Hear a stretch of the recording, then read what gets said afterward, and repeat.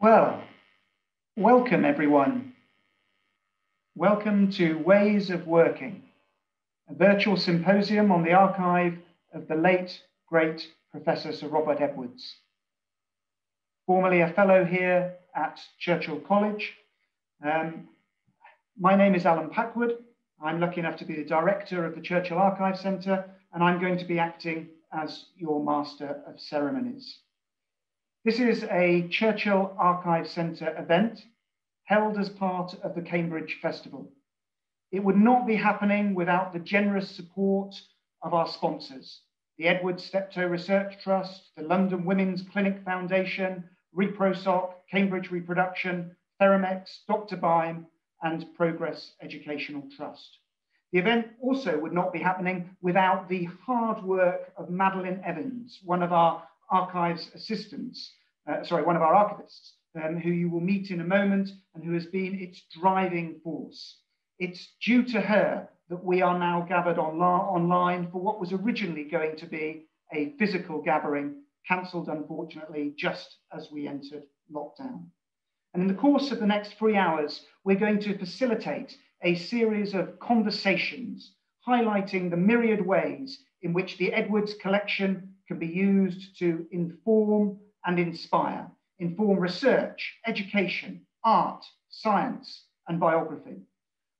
One of the themes that has already emerged just in chatting to some of the panelists beforehand is that this is a truly interdisciplinary approach, an interdisciplinary event, and as such directly reflects the sort of approach and the sort of research pioneered by Bob Edwards. Now, I'm not an embryologist, biologist, or even a scientist. And my job this afternoon is to try and give you some context and to keep things running to time. First, I suspect that most of our speakers will refer to Professor Edwards simply as Bob, because that is how everyone knew him.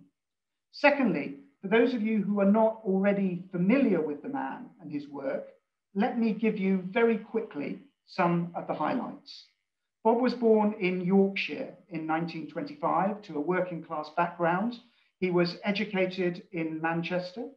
After a dalliance with agriculture, he obtained a degree in zoology from University College of North Wales in Bangor. He then went on to do a PhD at the University of Edinburgh in their Institute of Animal Genetics and Embryology. And he developed an interest initially in animal reproduction. He worked for a year at the California Institute of Technology, then at the National Institute for Medical Research in London. And he became interested in working on human fertilization.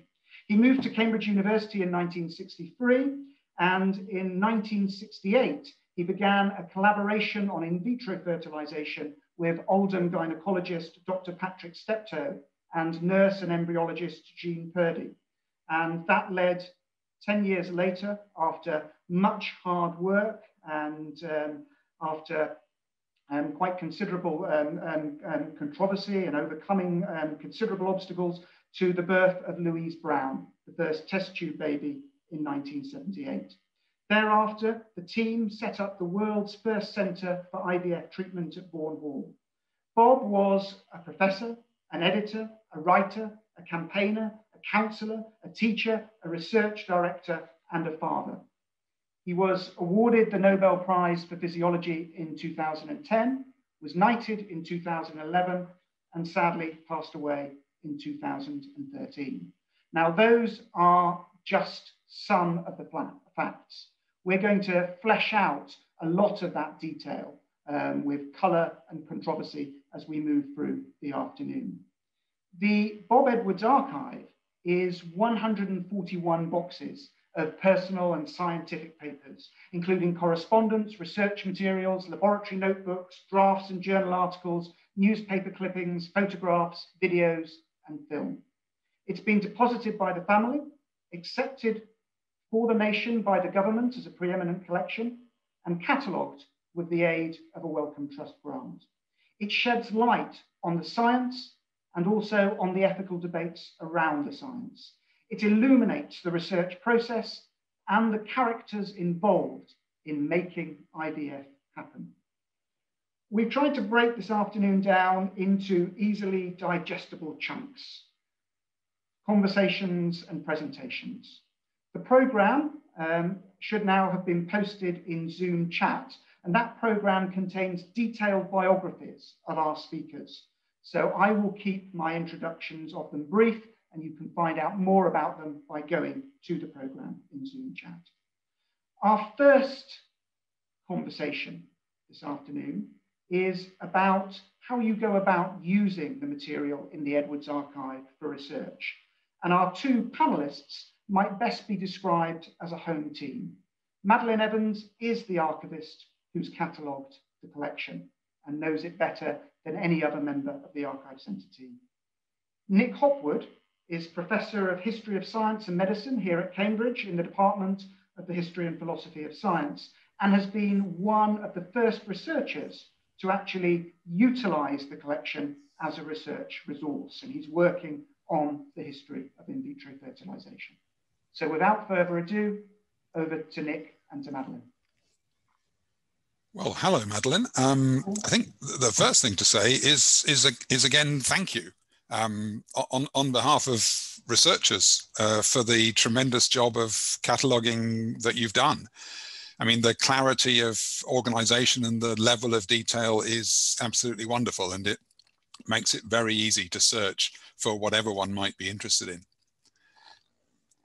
Then maybe I can start by asking you, how did the papers come to Churchill College? Well, so the story goes back to 2008, when Alan had a meeting with Bob Edwards, who'd expressed an interest in depositing his papers at the Archive Centre. So also present at that meeting were Ruth Edwards, Bob's wife, Kay Elder, who will speak later today, and Martin Johnson, who was one of Edwards's research students, former research students. And so after that meeting, the next step was for Archive Centre staff to survey the records in situ. So this involved teams from the Archive Centre going to the family home and also to Bourne Hall to get a sense of the type of material which would make up the archive and also how large the archive would be. After that, the archive arrived at the Archive Centre in 14 different accessions or groups of materials. And these are a complete different range of sizes, and they arrived between 2010 and 2018. And they came from the family, but also from Bourne Hall. The largest accession of these was 68 boxes, which arrived in 2014. And as Alan mentioned, the whole archive is 141 boxes, so that was quite a large portion. And that came from Jenny Joy, who's one of the Edwards daughters. So also in 2014, 21 hardback notebooks came from Bourne Hall. And these were the clinical research notebooks, which record the 10 years of research leading up to the success of IVF. So that was another important accession that arrived in 2014. Thanks. And would it be right to say that these documents represent primarily Bob Edwards's working life? Yes, primarily his working life. There is, of course, a bit of crossover. For example, there's some letters that he wrote to his wife, but they were really describing his work in great detail. And then there's letters which were work letters, but which had a bit of personal detail and information in there as well, because it's really hard to completely separate somebody's working and personal life. But mainly it does focus on his work from the 1950s onwards. That makes sense. And of course, as many here will know, Mrs. Edwards, Ruth Fowler, was a scientist in the field in her own right. So of course, there's a lot of discussion there. How did you set about the cataloguing?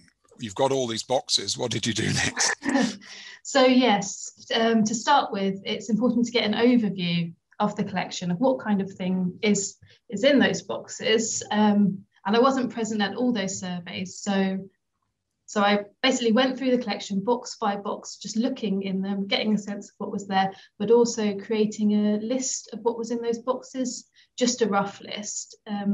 So once you had that, the next step was to work on the intellectual arrangement. So I took that box list and, using a table in Word, just arranged the files into categories such as correspondence or press cuttings or photographs, and then organise those files within the categories. So archivists try to keep original order as much as possible within the files and within the collection, but also to make that structure understandable and usable by researchers who are going to come along later. And I also maintained some work that Jenny Joy, one of the Edwards daughters, had already done on the archive. So you can see her arrangement in sections of the correspondence sections. Yeah, I think we'll come to those later, but what particular challenges did you face in doing this? What made this a special archive for you to catalogue? Yeah, so the particular challenges, one of them was when I came to the scientific photographs and slides, and it was actually identifying what were on those photographs and slides. So I needed to brush up on my basic embryology, really, to be able to identify stages of egg maturation and fertilization, to actually be able to describe these items properly, so researchers would be able to know what is actually there. And also on photographs, I had help from Jenny Joy and Caroline Blackwell to identify people and places in some of the other photographs. One of the other challenges were those clinical research notebooks that I mentioned, because those, and also letters from women who were volunteering to take part in the clinical research trials for IVF, they're a really important and interesting part of the collection, but they're full of personal details and things that would have to be closed under data protection. So I needed to figure out how to convey the information in these items, but without breaking data protection legislation. So it's a bit of a challenge, but I tried to overcome that by including information in the catalogue, such as for example, for the letters which women were writing to volunteer to take part in the clinical research trials, I would say how many women were writing and which countries they were writing from, but of course not including any identifying information there. We'll come back to some of those issues, but tell me, what did you find especially interesting?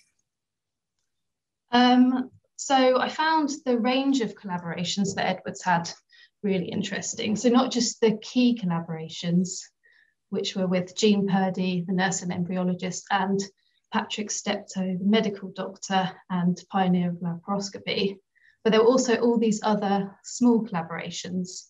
So for example, with Guy Abraham at Harvard General Hospital in California, and Purdy visited him to investigate follicular fluid in 1969, and then Ken Fotherby at Hammersmith Hospital carried out tests on follicular fluid samples in 1970, and then there was Esther Jones at Birmingham University, who collaborated with Edwards on modelling ovarian follicle dynamics. But there were lots more of these small collaborations, and I think the archive shows the importance of scientific collaboration. I found that was very interesting. And also Edwards' trip to the Johns Hopkins Medical School in Baltimore in 1965. That seemed to be a key trip, because he was able to experiment on human eggs there, which was a bit difficult in the UK at the time. And he also met Howard and Georgiana Jones there for the first time, and they became the pioneers of IVF in the US. So that was quite a key trip, I think, for him. Yes, I think it was. Do you have a favourite item in the archive? Well, I have a couple of favourites, and I'll just share my screen to show you one of these. Okay. So this is one of my favourite items. It's a photograph of Robert Edwards, Patrick Steptoe, Leslie Brown holding Louise Brown, who was the first baby born through IVF, and Jean Purdy. And it was taken at Louise Brown's first birthday party in July 1979. And I like it because the team's all together, and it also shows how the research really impacted on people's lives. And another of my favourite items, or a few favourite items, is a series of letters that Edwards wrote back to his wife, Ruth, from that research trip to Baltimore. And he just describes his research in great detail, but also the letters show how excited he was about the research that he was carrying out. Oh, that's great. And that is a lovely informal photograph that's it's a compliment to the famous shot in the hospital of the team minus Leslie Brown. So it's very nice. Yeah, one year on. And you can see that photograph and the letters and lots more besides in the online exhibition. There should be a link to that in the chat box for the audience. Okay, great. So now I'm going to ask you, Nick. So you worked on the Edwards papers in summer 2019. So why was that? What were you looking for? Well, I'm finishing a book that I'm calling Visible Embryos, A History of Human Development. And in vitro culture changes visual images significantly. And Bob Edwards was an really important producer of photographs of eggs and embryos. More specifically, and the main reason that I was there is that I'm researching a book, The Many Births of the Test Tube Baby, about claims to human in vitro fertilization, mainly between the 1940s and the 1970s. So that tries to understand that achievement in terms of the changing relations between media science and journal science. So I was keen, as you know, I think more than keen, to get into the Edwards archive as soon as it opened. No, that's great. So how did you, when you were there, how did you approach your research? Well, because I'd read the instructions on the website, the first thing I did was to pack half a dozen pullovers into one of my panniers. I mean, I do feel the cold, but the archive centre is not warm. And I found that most days, even this was the summer, I needed all of my layers. But the other thing that I did was to consult the Cambridge Manuscripts Catalogue, then called Janus and now called Archive Search. And so I looked up the EDWS papers, and maybe we can zoom in on the collection organization, and went through these 20 divisions, seeing what files I wanted to order. Okay, so next we're going to pick out some of those major categories. So the first one is correspondence there, and it's the largest single category with 37 boxes. So what could you let our audience know is in there for researchers to have a look at? Well, it's mostly general, pretty much chronologically organized. And in many ways, it's the usual mix of asking for help, giving help, discussing ideas, practical matters, academic gossip. It's a whole mix. But then there are those bundles that I think I understood correctly. It was Jenny Joy pulled out on particular topics. And so one was legal. Bob Edwards did keep his solicitors quite busy, defending himself, and I suppose also managing his reputation in a high profile and rather controversial field. There's also a set of papers on publicity, which really took off in late 1965, and of course included the major global news story that was Louise Brown. So there are interactions with journalists, editors, photographers, television people. There's also a small section on Patrick Steptoe, which is useful because he has no archive of his own. It's useful even though it's not that large. And I think more generally, it's maybe worth making the point that, like any large collection, this one is really useful for researchers who are studying other people than Bob Edwards, especially because you've catalogued it so thoroughly and there are so many searchable names. Oh, that's good to hear. Definitely useful for science, 20th century science in general. So next we come to the research and work papers, and there's 16 boxes of these. So what's in there for researchers? Well, there are research notebooks from Edinburgh, the PhD and other work, the year in Glasgow in 1963, which Bob Edwards always felt was when he'd really pioneered stem cells. Early Cambridge work and loose sheets going into the 1970s. There's stuff about funding and other practicalities, material on ethics and the law. And then there are the clinical notebooks that you mentioned before, linked with the patient correspondence in the correspondence section. Now, Martin Johnson and Kay Elder had advanced access to these, as also to other documents that they were instrumental in collecting.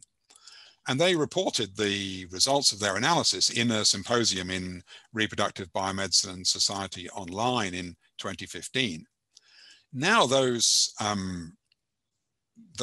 notebooks are closed until the 2050s, I think it is. Now, some of us, as you know, have seen that as perhaps a little excessive. I don't suppose anything could be done there, perhaps by redacting them in a way that would keep them meaningful? Well, yes, actually, I mean, as you know, I tried to describe these in as much detail as possible to give people access to the information, and the closures are based on sort of data protection legislation.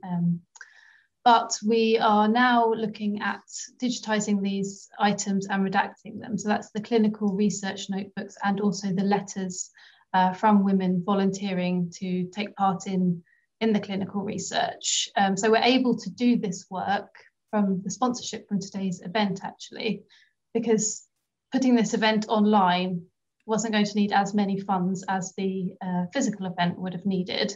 And the sponsors have kindly agreed to allow us to use the funds to make the archive more accessible. So that's coming up in the, I wouldn't say near future, but in the future, as soon as possible. That's great to hear, Madeline. Thank you.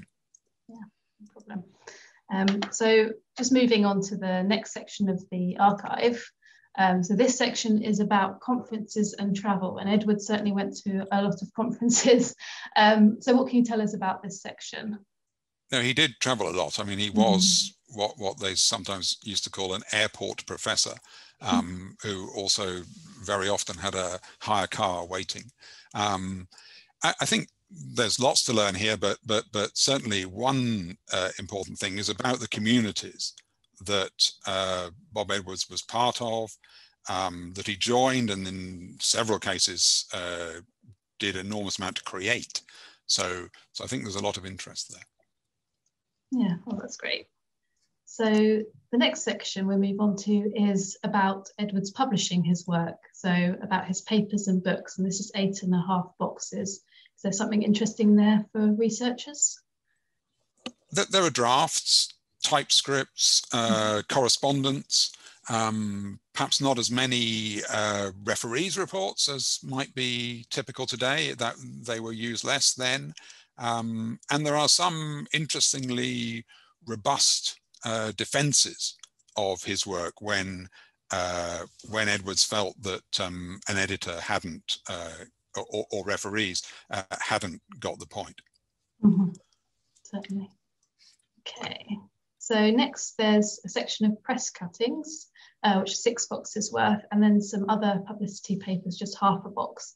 So, yeah, so they really complement the correspondence about the publicity. And my experience, I mean, having spent a lot of time doing undirected blanket searches through runs of periodicals, is that this is still useful even if you've already done that. And because of the ways that things came into the archive, that there are, or into his papers originally, you can get insights into what happened around publication sometimes. Okay, great. And then Edwards wasn't just a scientist and public figure, he was also an editor and publisher, wasn't he? He was actually, and very, very active. I mean, He started, as far as I know, with the news sheet, Research and Reproduction, put out by the International Planned Parenthood Federation. Alan Parks, one of his mentors, persuaded him to take that on.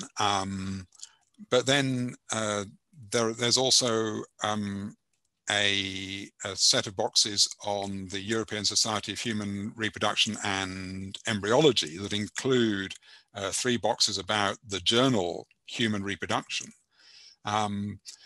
As some will know, there was a bit of a row about Edward's wish to take that journal away from Oxford University Press, leading to his breaking with that society and the journal. So at the age of 75, he started reproductive biomedicine online, and there are boxes about that as well. So there's a lot of interest there. Definitely. Now, you mentioned before that you'd received some boxes from Bourne Hall, the clinic. Could you just say a little bit as we near the end of our chat about what's in those? Yes, so there's 15.5 boxes about Bourne Hall, and quite a few of these papers actually came from the desk drawers of Edward's desk, because Kay Elder inherited that desk and his office, and she saved those papers, thankfully. So some of these papers relate to the establishment of Bourne Hall Clinic. Some relate to treatment of patients at Bourne Hall in the early years. So Bourne Hall started in 1980, so there's records relating to treatment from 1980 to 84. There's also correspondence with visitors to Bourne Hall, and those were mainly scientists and medics coming to find out about the procedures of IVF.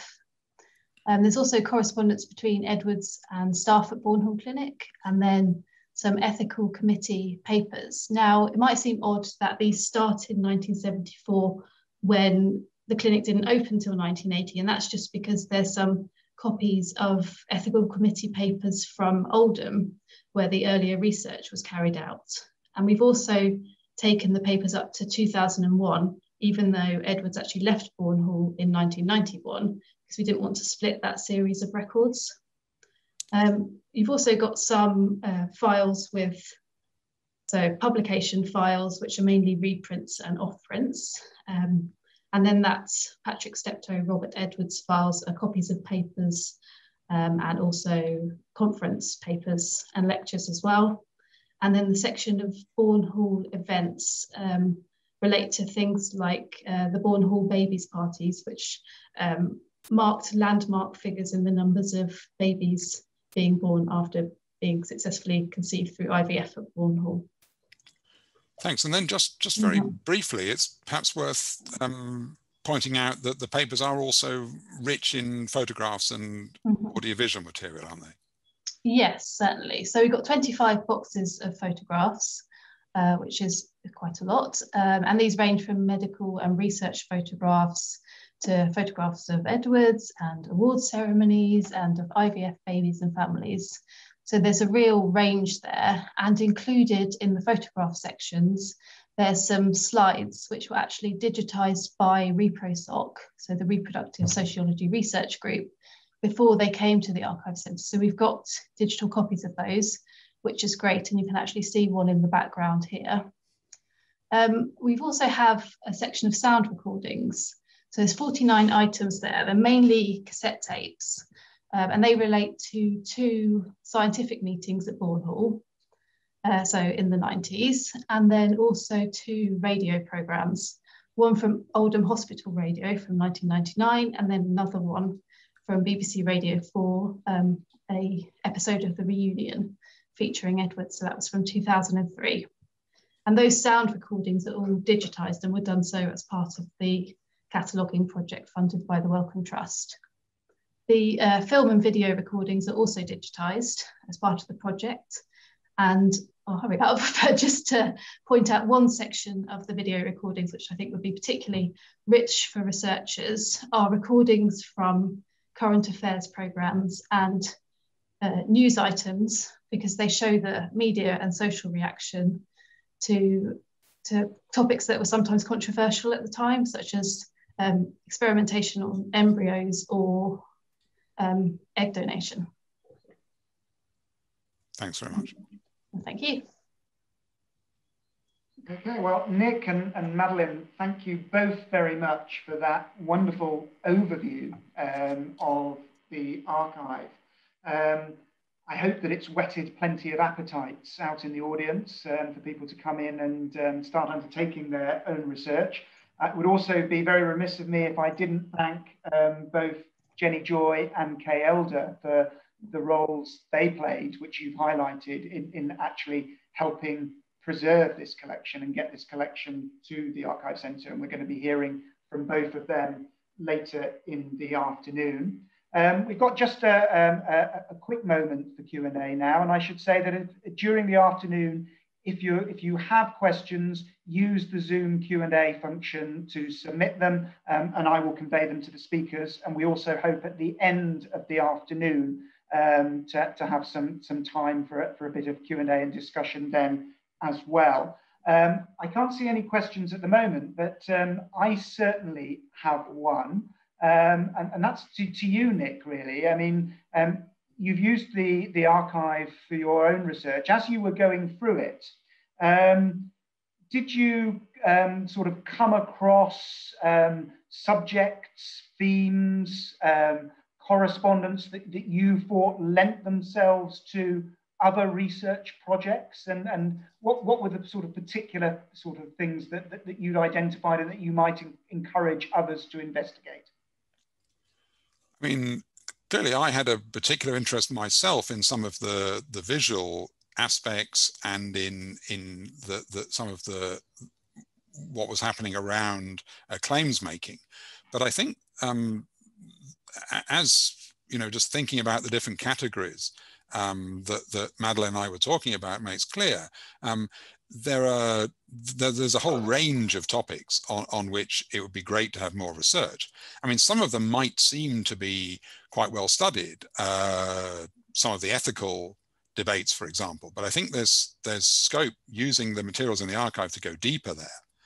And I think that's also true with the relations with various societies and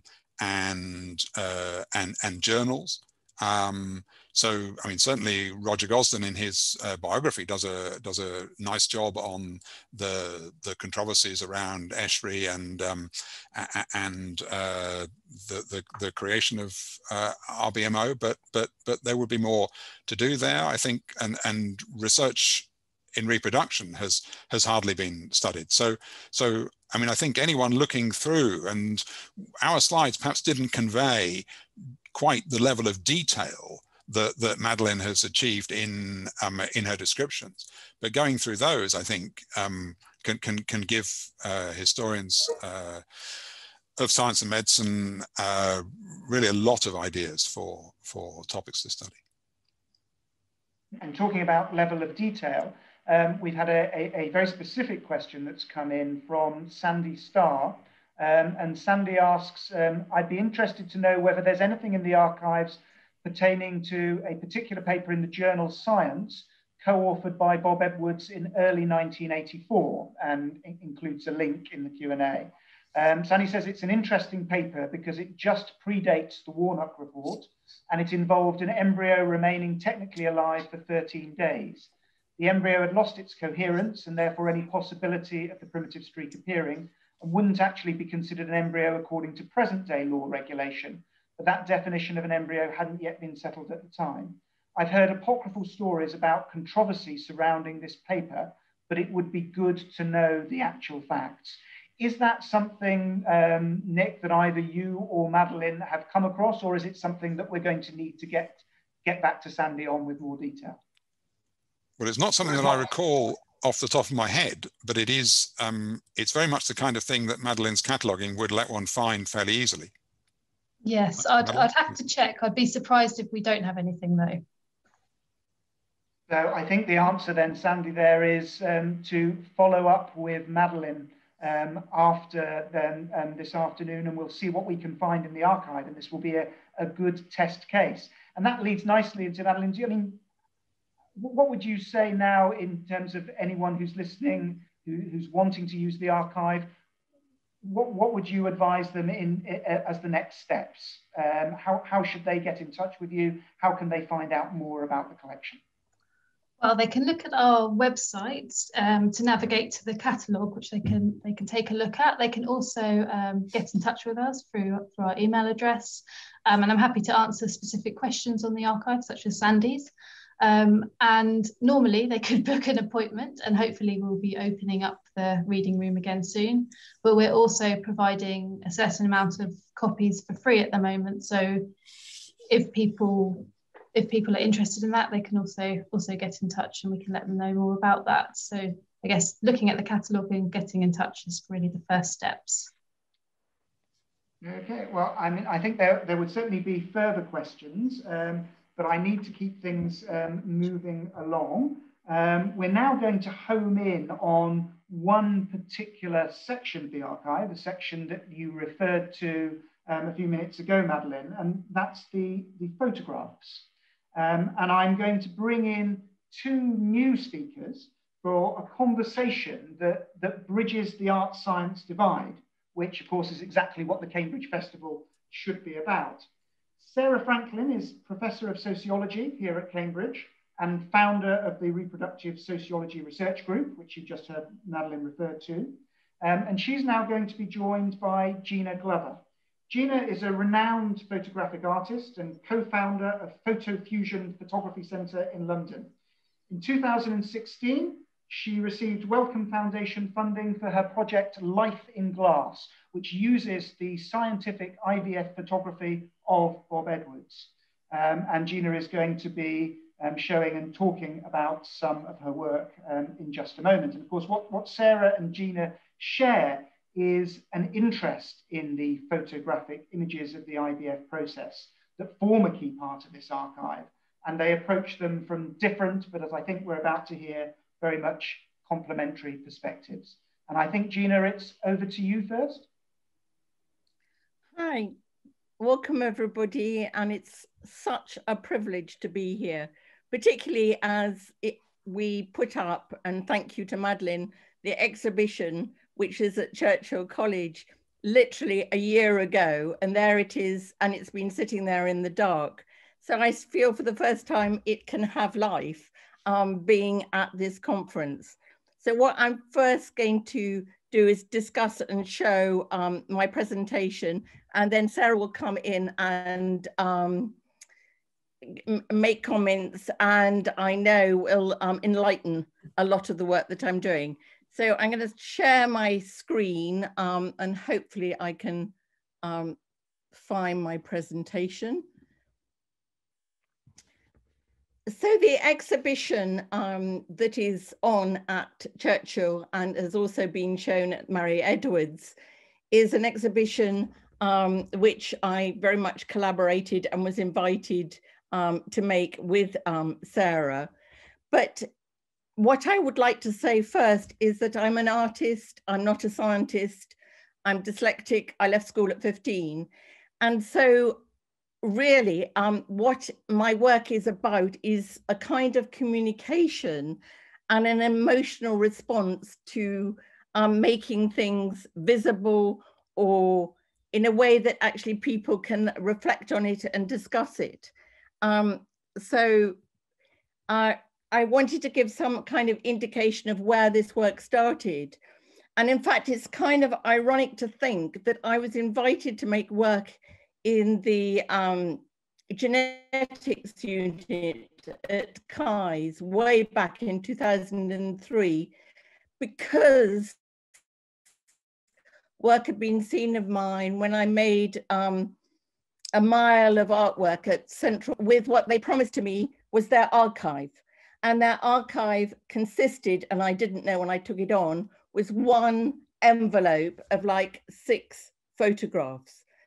And what I discovered there was that everybody had actually grabbed their own archive, and I found it in the different departments of the various places at Central Middlesex Hospital.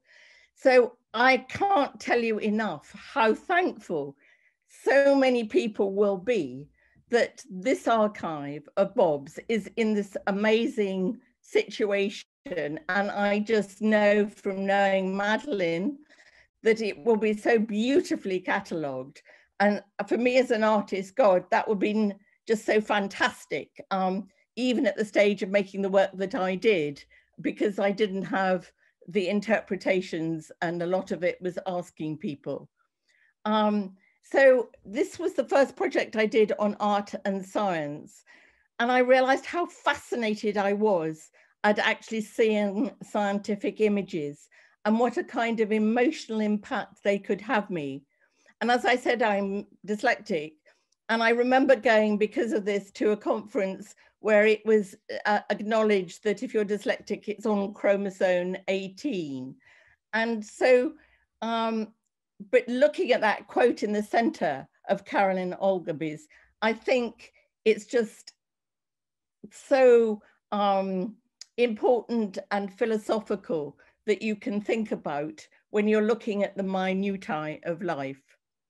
So what I noticed, and I think what I want to keep addressing, is the physicality and what we see and what we take in and how we then digest it. So what I saw in the genetics department and people working with chromosomes was that they were mad on stripy things. They had stripy ties, stripy socks, stripy this, stripy that. And so I collected their socks because I'm interested in collaboration and identification and people feeling personal about my work. But again, I didn't have the knowledge because I didn't know about chromosomes, a karyotype chromosome. So it wasn't until I came back with my socks displayed like this that somebody pointed their way me to the fact that such a thing called a karyotype. And of course, this is the karyotype I made, which I'm so pleased to admit that it was on the front cover of Nature and also on the cover of Sarah's book. And it's in the Mendel Institute. But here is an example precisely of somebody who doesn't really understand the full picture, needing to be, to find things out, to actually convey the meaning of things. And as an artist working in science, my passion is to try and get that metaphor to be profound as I can. So this is moves me on to being commissioned by Peter Brodie for Guy's Hospital in the new unit there, IVF unit there. And what I wanted to do was actually, because I felt my work was very much in the entrance and in all the consulting rooms and things like that. But I knew with IVF, as we all know, not everybody is successful. So I didn't want to put completely sort of diagrammic images of embryos. I kind of wanted to give hope and to bring nature back into it. And so this is why I chose to make these embryos and these cell divisions couched in blossom. And I also wanted to make something that was sort of the celebration of nature. And I think after lockdown, God, do we recognize how much it sort of kept us alive and kept us going? So in a sense, this is a celebration of it. But I'd only got this image sort of connected to what I want. Of course, it isn't till I show it to Sarah that she said, but you realize, of course, that Almond Blossom was this wonderful painting of Vincent van Gogh, which he did and made and gave to his brother Theo as a celebration of the delivery of their baby son. So there again, it's this wonderful ability, wonderful fortunateness I've had in actually collaboration with people who have got so much knowledge that I can even move my pictures on to be more appropriate.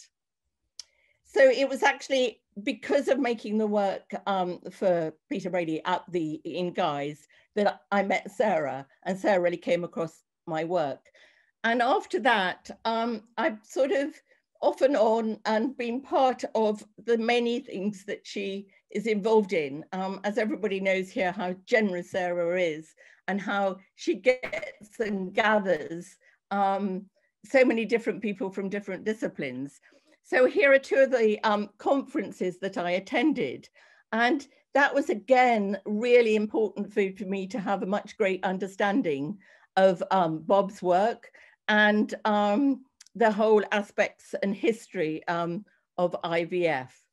And this led on to also an exhibition, which is a bit of the exhibition that is on at Churchill, that we produced in 2018 called Reproductivities, Remaking Life, which was a collaboration with Sarah and with Lucy van der Weel. So that actually got the work sort of to be the work and to get the funding to produce it as an exhibition. But it was actually at one of those conferences, and Sarah, I hope you'll come in to say which one it was, when Kay Elder put up this slide. And it just went bing to me. There was something that just resonated for me. And it won't be what you think it would be to resonate. I mean, there it was a very yellow slide. And I was obviously interested in its content. But what I was particularly interested in was the indexicality of this image, the marking of the man, the marking that showed where he had selected the images to be shown at his various talks.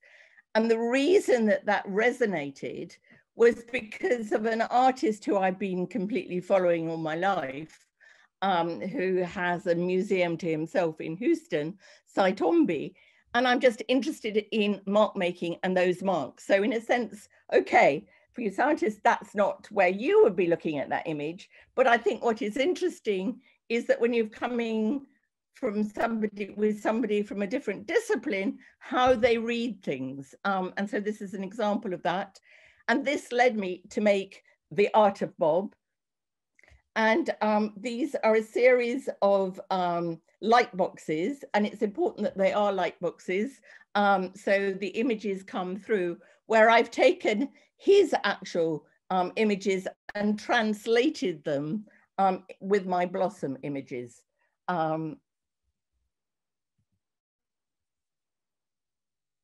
So here is a selection of the ones that I did. And on the right, you can see his actual image for the slide that I actually worked from. And I obviously picked things out that just I found quite interesting, where it said control, and which probably had a different meaning to how I might be thinking of that.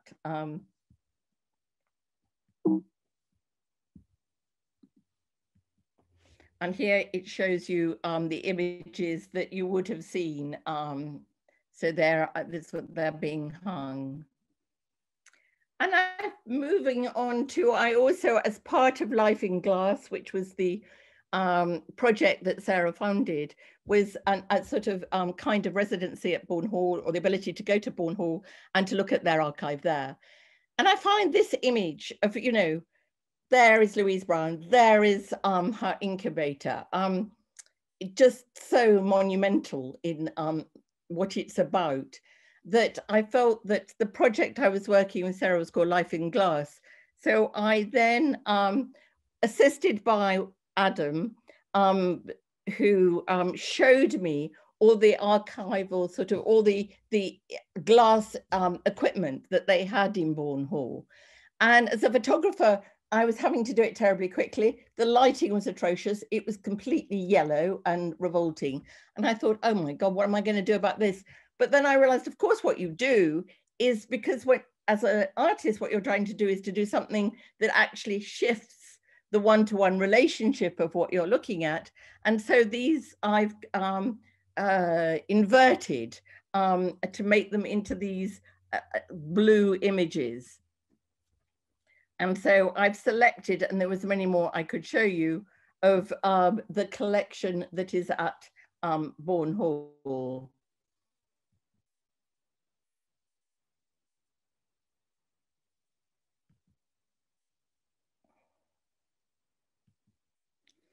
And so here we come to one of the first actual black and white images of Bob's, which in fact is interesting as a photographer because it's sort of scratched and marked and not touched and everything. And of course, the way that I'm looking at it is not for the selection of an embryo. I'm looking at it as a sort of visual thing to look at. And I found this just such an exciting image that I was kind of wondering what I would do with it. And I decided that I would make these images into, first of all, my experiment was to make them into salt prints based on the process of the founder of photography, Henry Fox Talbot. And then later to use them as blueprints. And what is interesting, which you probably don't know, is that when you're making blueprints, cyanotype prints, and you're using these chemicals, that they are very vulnerable in terms of how, not vulnerable, but it's difficult to get consistency, is because of how much light, how strong the sun is, the degree of humidity, the temperature, all these kinds of things actually affect the process, which I felt was very applicable to the images that I was actually using and making. And so what I did for the exhibition, and so these, I've scanned the photograph, I made it as a vinyl image, which I could lay on the cyanotype, a transparency, sort of large negative. And I've also then used the chemistry that is used in IVF to protect the gamete. So I've mixed those together. I've also used lab equipment with the images, and I collected some dried flowers from Bourne Hall. And so what these images are now, they're much bigger. They originated as sort of 10 by 8 or not A4 images, and they're nice and big now. And then very quickly, just, this isn't in the exhibition, but the way I worked and the exhibition I had at that I did with Sarah Murray Edwards was in fact to use this amazing text, which Lucy had written about how she imagined her eggs. And that I find just so stimulating. When I imagine my eggs, I think of them as gray and shiny, etc. But it was so powerful in me that in fact I decided to imagine my eggs, as it were, put them under a magnifying glass and use sweet peas, and then later to make them on velvet as hollyhocks, using hollyhocks to make my image. And then finally, is a very playful, I do a lot of quite playful things to kind of experiment and see and to learn and to make things. So here I'm using poppy seeds with the equipment that I was lent or given from Bob Hall, from Bourne Hall, Bourne Hall. And I think it's interesting to see the images that I was trying out, Sarah then picked and used and changed for a lot of the publicity that she was, and seminars that she was involved in. So Sarah, over to you. Thank you so much, Gina. It's always such a delight to hear you speak about your work, and it's always so hard to know where to begin to respond, as there's just so many dimensions of the way that you translate. You use your photographs as a means of translating between scientific work and the scientific imagination and scientific images and scientific techniques and scientific equipment and all of the other dimensions of how we understand the objects of scientific inquiry, whether they're genes or cells or embryos or the media that's used for all of those investigations. And I just wanted to start out by coming right back to the beginning where you started in the genetics laboratory, where obviously you were looking at how genes, or more particularly chromosomes, are represented in the lab, and you weren't even aware when you started that there is a formal means of representation that's used in a cytogenetics lab, which is the karyotype, and yet you picked up right away the patterned nature of representation, the patterned nature by which chromosomes are analyzed by genetics in the lab. And then, you know, from the very beginning, you translated that into a much more homely idiom of washing on the line.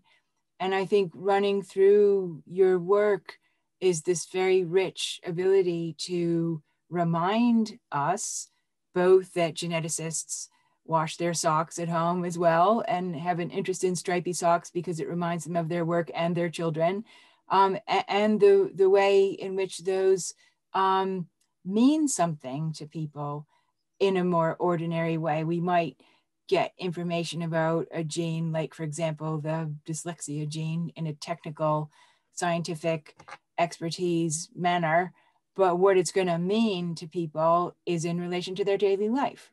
And your work is so effective, I think, not only at bridging that gap, but using that connection to remind us of all the ways in which we might say the facts of life come to be quite ordinary at the same time that they're in the midst of such a huge scientific transformation.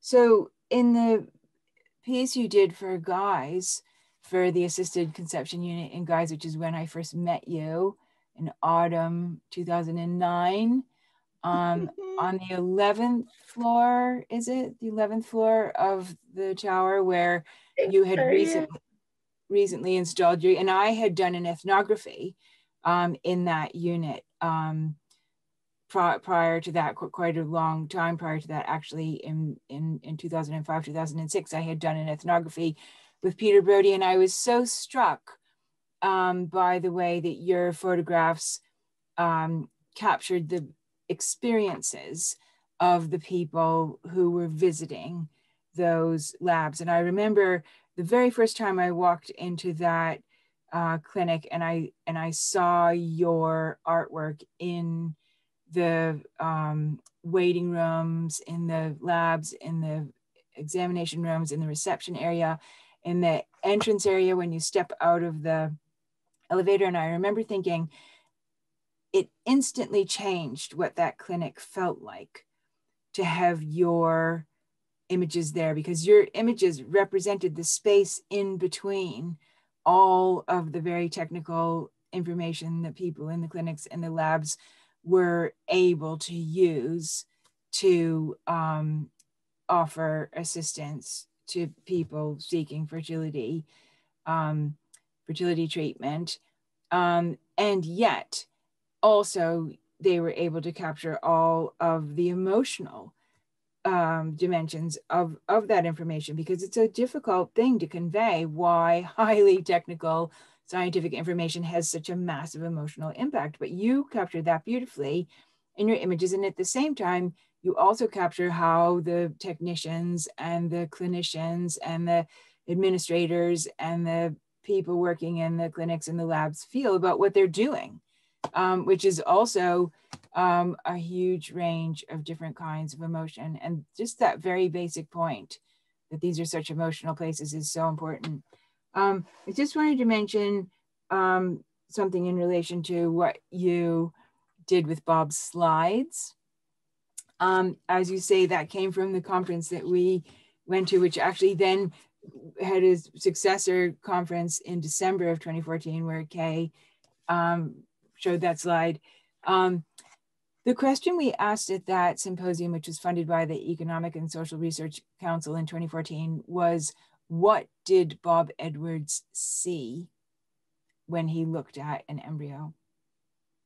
And it's such an interesting question, because the very first presentation at that conference was from Martin Johnson, Bob Edwards' student. And I don't know if you remember, but he talked about how incredibly difficult it was to get these images because you had to stay up all night and, you know, you couldn't stop the experiment and have a coffee break because if you did, the cells wouldn't be in the right situation to be taken, to be put into the electron microscope or wherever else they needed to go to get recorded in order to be analyzed, in order to contribute to an experiment that cost a huge amount of money and took years and years to design.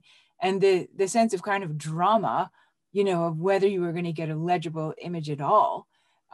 It was one of the main things these images conveyed to him, which of course is quite different to what they would convey to someone who was looking at them, say, diagnostically. You know, well, what do they reveal? What do they show? What can we actually see here in terms of development? And as you say, these also reveal the context of the sharing of that information. Who remembers slide projectors? I remember being a lecturer when the slide projector would eat your slide and you'd panic in the middle of your talk. And here he has the lettering written backwards on the underside of the slide because that's how they go in. So you can see, you know, where they're supposed to go. He's color coded them probably because he used them for different types of presentations. And again, you know, pointing as you do to the translation, the work of translation that's happening here, that is what is involved in a scientific talk. Just one last point about the photographs that's quite important to me.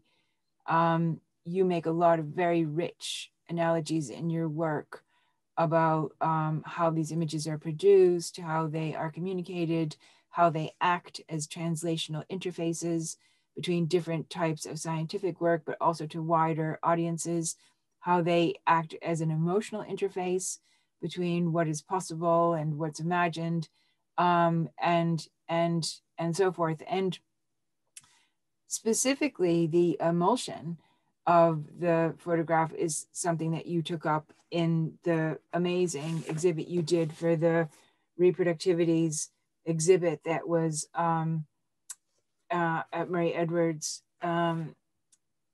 before it came to Churchill.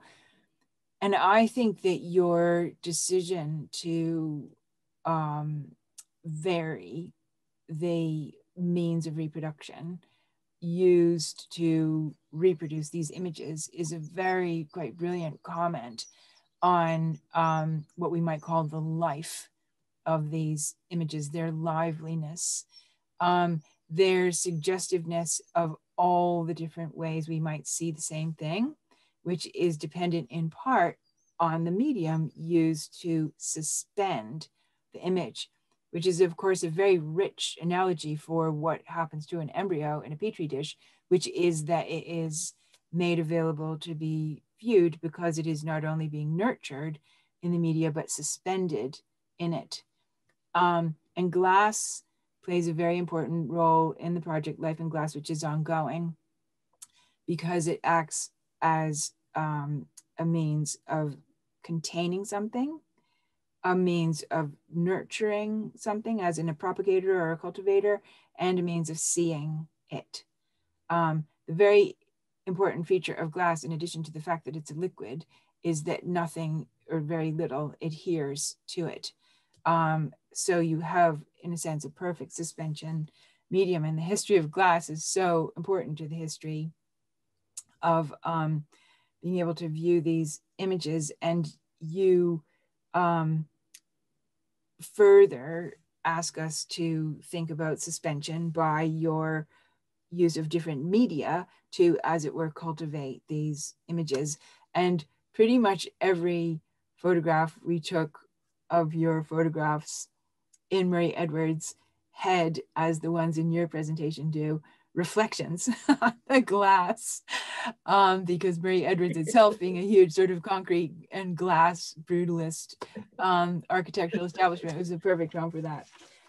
So yeah, I just want to say, you know, I won't say more about the links to seeds, the links to home furnishings, the incredible range of linkages you make, except to say that I don't know any other artist who has so eloquently captured the very wide set of translational implications of IVF. So thank you very much. Thank you. Well, thank you both. That was absolutely fascinating. And I think, Sarah, your word interfaces, I think for me says it all. It's fantastic to see the photographs in the archive being used in this way as an interface between arts and science, between academic research and wider public engagement, between the technical and the emotional, as you brought out. So I feel really very, very lucky today, because I'm actually in the archive centre today. And in the moment, I can walk along the corridor, I can open the door, go into the Jock Colville Hall, and I will be able to see your wonderful display on the walls there. For everyone else who isn't with us today, you will at least be able to access the link that we placed in the Zoom chat and look at some of the images there. I think we have had one further question come in. So this is from Surendra Paul. And Surendra asks, I would like to ask Professor Franklin how Robert Edwards got involved with in vitro fertilization. I happen to be a second-year medical student doing physiology when I heard Professor Edwards at a seminar at Emmanuel College describe his experiments with in vitro fertilization. He stated that it was an American PhD student who solved the problem of getting the sperm to fertilize the ovum. So, Sarah, are you able to answer that question? I mean, obviously, that's quite a big question. It's one I think that will be touched on in the later session. Yeah, and I'm not the best person to answer it. But I do think one thing that has come out of the research that various of us have been doing on this area is that it's a set of coalescences that were shared very much by Edwards and a number of other researchers here in the UK, where there was a very unique culture of developmental biology. The reasons for that are complicated and too much to go into here, but the result of that is that new questions about the relationship between reproduction and heredity began to be asked, and new techniques for investigating it began to be developed. And IVF was first developed as a research technique, obviously, before it was used clinically. And it was one of many techniques that could shed new light on the relationship between reproduction and heredity. And essentially, that is where Bob's interest began and developed alongside that of a number of other researchers. And the decision to take that to a clinical, in a clinical direction was also shared by a significantly smaller number of researchers, but nonetheless was certainly something that was happening in a number of different places, as Nick's showing in his work at the moment. But I think for Bob to take it in a clinical direction maybe also was because he was in some ways more iconoclastic than other researchers. He definitely was prepared to, as it were, push the boat out quite a bit further. And so that's a little harder to explain other than maybe sort of individually. As an individual, he was very much a maverick scientist. So I hope that's helpful. You were lucky to hear him speak. I'd be interested to get your account of that shock. I think that's wonderful, Sarah, and I think we'll be able to get other insights from the other speakers into Bob's motivations and into his working methods later in the afternoon. We are now going to have a 5-minute comfort break. So thank you to Gina, thank you to Sarah, and we'll reconvene here in 5 minutes' time. Thank you. Welcome back, and do keep your questions coming via Q&A, even questions for the previous speakers, because we do hope to have some time at the end to have a more general discussion. Okay, well, as you've probably gathered, a lot of the material in the Edwards collection is quite specialist. and comes with its own challenges regarding interpretation, ethics, access, and use.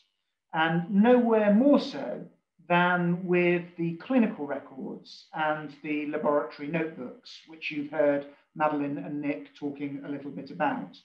To sort of further discuss how this material can be mined for the benefit of research, I'm delighted to introduce Dr. Kay Elder, who joined the IVF team at Bourne Hall in 1984 and is now their senior research scientist, and Professor Staffan Muller-Wille from our Department of History and Philosophy of Science, who has used laboratory notebooks for his own research, but I think I'm right in saying largely from an earlier period. But looking forward to hearing you both discuss what we might be able to get out of this material. And I think we're going to start with Staffan. Okay, so I'm a historian of science, interested in questions of what I call, or we call, historical epistemology. That simply put, I'm interested in how knowledge is attained by scientists and how that knowledge changes over time. I have not worked on Sir Robert Edwards, but archives of other individual scientists play a special role in a lot of my work. I'm interested in that work, in how, before the advent of the computer, scientists stored, retrieved, and processed information on paper. Now, looking from that perspective on archives, you are not looking at the archives as a treasure trove of information for the contemporary historian. They are that as well, of course, but as tools, as paper-based machineries that scientists already used to go about in their daily business and produce knowledge. And a lot of scientists are quite obsessed with creating their own archive. One example that I want to begin with is the collection of offprints by geneticists like Reginald C. Punnett and R.A. Fisher. That was until a few years ago part of the genetics library. You see here on this slide, it says on the Solander cases, as they are called, in which the offprints are kept, keep in right order. And that tells you already something about the collection being a kind of machinery that if you upset it, it won't work anymore. A card catalog, let me make this a little bit smaller. A card catalog sorted alphabetically after author indexes the holdings, and until the end of the 20th century, such off-print collections were a major means of communication among scientists.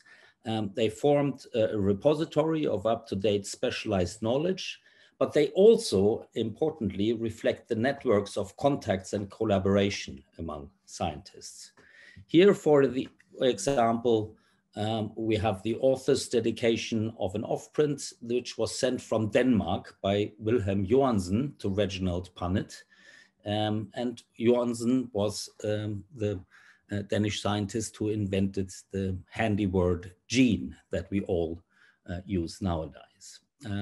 We tried to get money from the Wellcome Trust for cataloging and conserving this collection in 2019.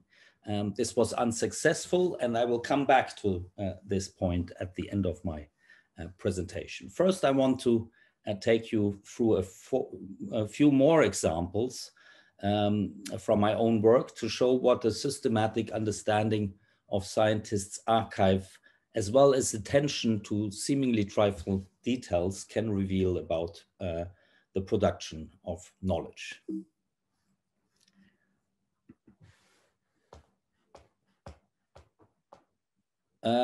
So one of my main areas of research is early modern natural history.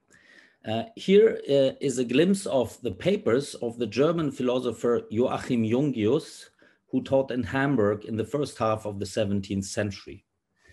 Mainly known for his work in mathematics and logic and his influence on Leibniz, another German philosopher, Jungius also had interest in more mundane subjects.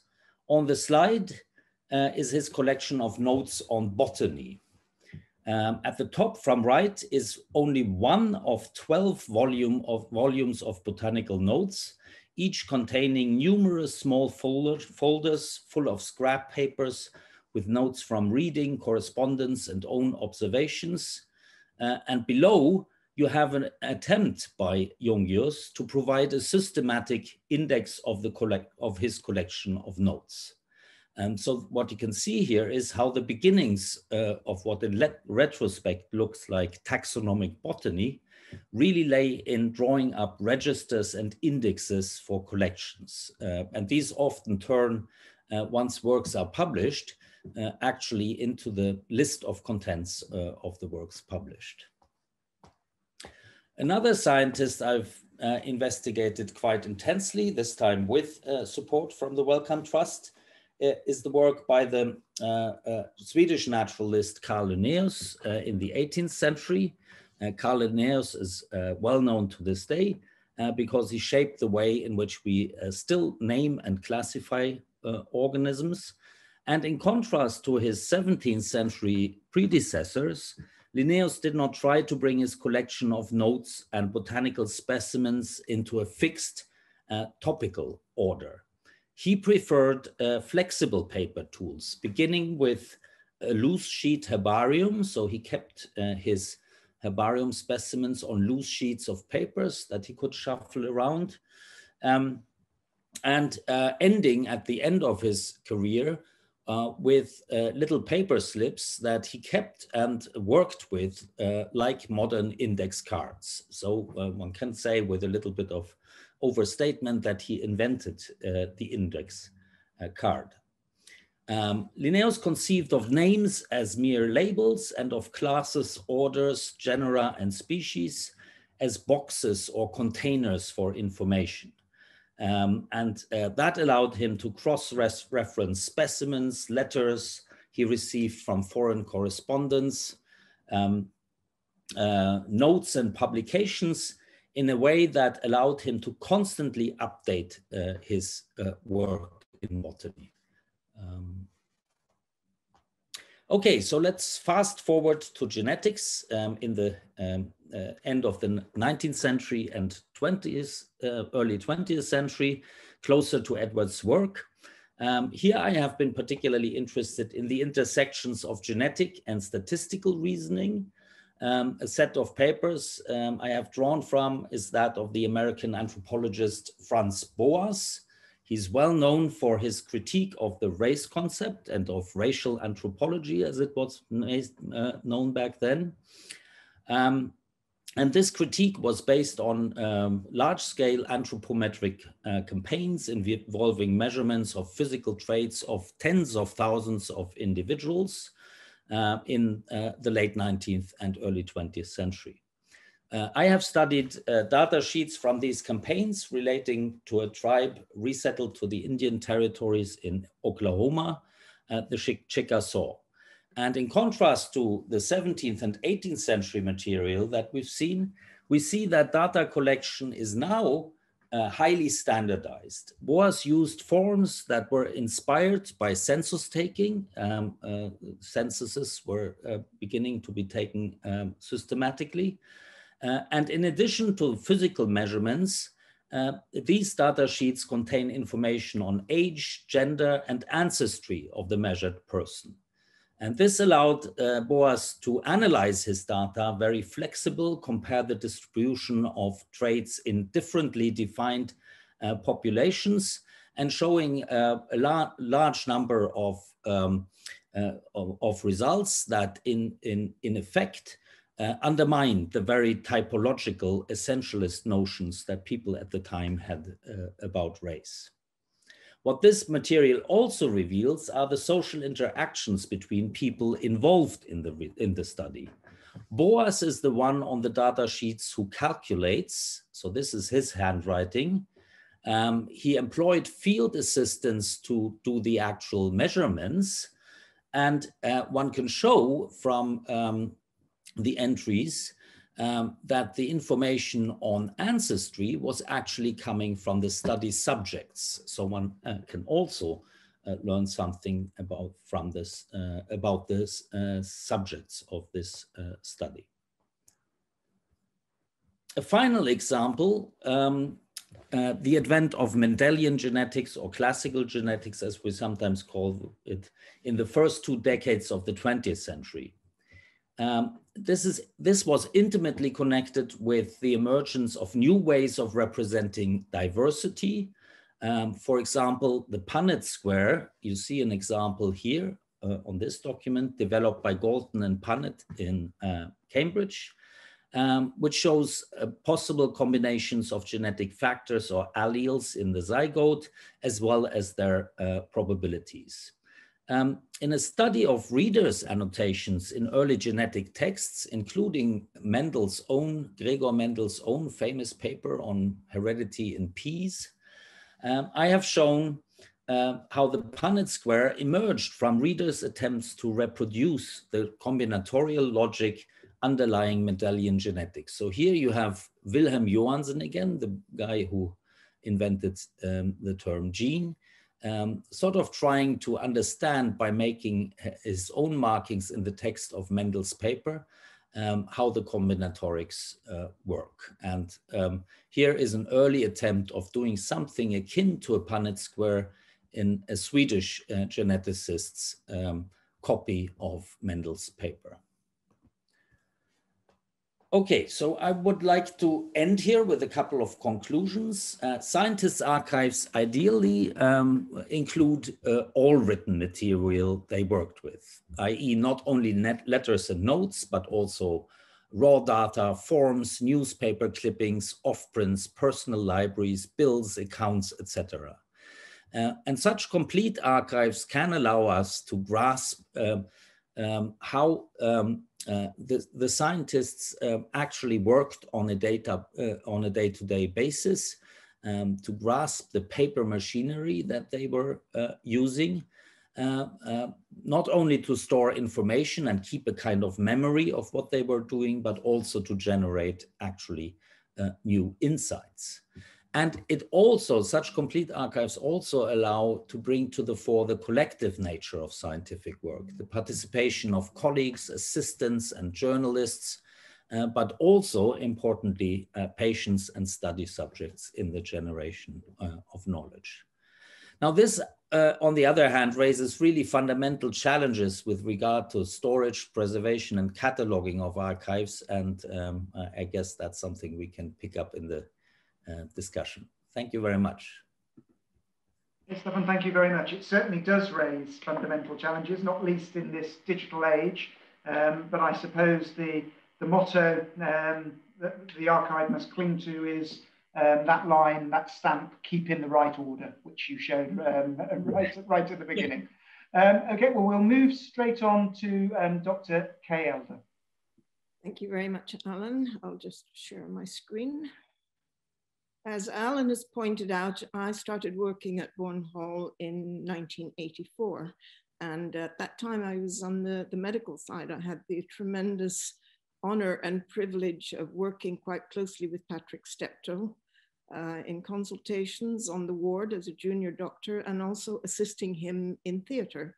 So I started with a huge advantage when the notes and papers started arriving up from Duck End Farm.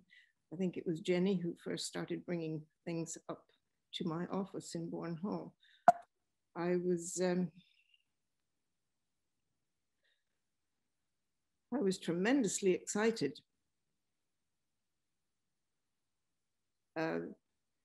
because I had always been immensely curious. I worked as a clinician first for a few years, and when I started working in the IVF lab, I made myself a real nuisance because I had already had a substantial background in tissue culture. I had done tissue culture in many different ways in Scotland, in Colorado, and also in London. And I kept asking the people in the lab, the embryologists, why do you do it that way? Why do you do it that way? What happens if you do it this way? And of course, no one could give me any answers. So when all this material started coming up, I was really excited. I thought I found the equivalent of the Dead Sea Scrolls. The first thing that arrived was a big cardboard box with 479 loose sheets of paper. And I recognized that these were continuation sheets that had been taken out of patient clinical records. They also included scraps of paper, the back of envelopes. There was some notes written on a paper towel. They weren't in any particular order, as you can see from this sample here. They weren't in any chronological or any other kind of order. So I sat on the floor in my office and spread all these papers around. First of all, see if I could find some kind of order. They didn't all have dates on them. Some of them had a patient's name. Some of them didn't have a name. Some of them had a date of birth. So it was just a sort of scrambled jumble, but I did what I could to try and sort them either by number or by date or by particular patient. As you can see here, there were notes that had been obviously scribbled on later. Now, when Patrick did laparoscopies in theater, normally it was the anesthetist who wrote down what Patrick was dictating. And this, I think, is what you can see here in blue.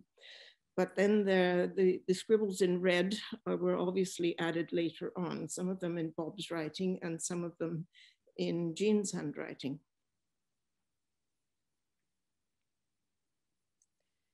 So this, as I said, was the first thing that arrived. And then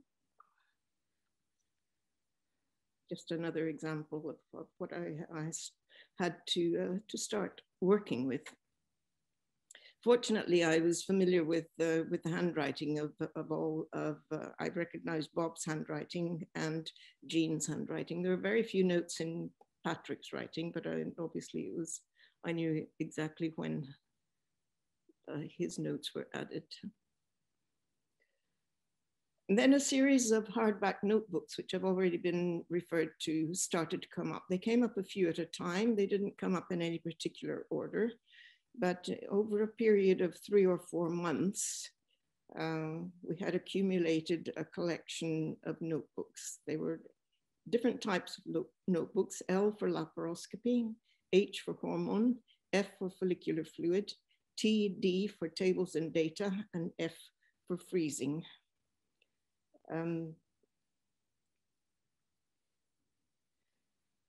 Eventually, I was able to sort them into different types of data. So the laparoscopy books, fortunately, were obviously started by Jean, and they were all in numerical and chronological order, starting with L0 and going up to L9 from January 1969 to July 1978. They didn't start at L1, they started at L134. So I presume they had already done 133 laparoscopies that were recorded somewhere else before these Jean started these particular notebooks. The H books, there were 8 of them starting from November 1969. The H numbers were not the same as the L numbers. So one patient could have 3 or 4 different H numbers at different times. In fact, I couldn't make head or tail of what these H data was about, and I decided to just leave it. I didn't know where to begin on how to tackle it. The first 4 books went up to July 1976. Eventually, I realized when I went back that there was about 2 years of data that didn't seem to correspond to any of the laparoscopy data. There was no H5 or H6. I thought they had disappeared or gone missing, but then eventually I realized that they, at some time during 1976, they decided to change the H numbers so that they corresponded with the L numbers. And that made it much easier to keep track of the patients and their hormone levels. H was for hormones. Follicular Fluid was just one book going from 1969 to 1977. And they summarized follicular fluids that were collected, and also any assays that were done on culture bloods, or the way that the culture blood was treated. The culture blood was used to supplement the tissue culture medium. There was some detail about stimulation or laparoscopy, and assays on serum, granulosa cells, assays for different types of hormones. The TD book didn't have any dates or names, and this was almost entirely in Jean's handwriting. It was data that had been collated according to the type of stimulation that the patients had. There was a summary of all the natural cycles, a list of embryo transfers, a list of natural cycles, and an overview of some of the laparoscopy numbers. I was really intrigued to see what on earth I could find in all of this, and I started entering every bit of information that I could find into an Excel sheet. I started with the box of notes. So this is the notes, and I entered whatever I could find, the stimulation, the date. And as I started looking at different sources, I started looking at the old books, I started adding more columns according to the information that I found there. And so the follicular fluid book didn't start until September. So every single bit of information that I could decipher, I entered into an Excel sheet, and I kept adding columns according to what I could find. So by 1976, different types of comments were being added, different types of medium. 1978, histology, luteal support, other types of experiments, etc. So it was really like trying to put together a three-dimensional jigsaw puzzle. That was really the way that I looked at it. I kept finding pieces here, there, and in different places, in different books. I would find one date that corresponded in the follicular fluid book. I'd find one name that corresponded with something that didn't have a date, and I managed to put them together somehow. It's literally like a three-dimensional jigsaw puzzle. And eventually, with Martin Johnson's help, we managed to deduce all of the different technical challenges that they were undertaking at the time. So absolutely everything that we take for granted now as part of a routine IVF cycle, they were working out from scratch. From technical aspects, everything, different types of stimulation, how and when the cycle should be monitored, different pages and pages about culture media and culture system, changing the gas. There were periods when things worked and when things didn't work. And it was obvious that they went back and started troubleshooting, comparing Cambridge water with Oldham water, using different timings. Well, it was really an extraordinary piece of work. And I realized that each individual challenge really required so much patience and perseverance and ingenuity.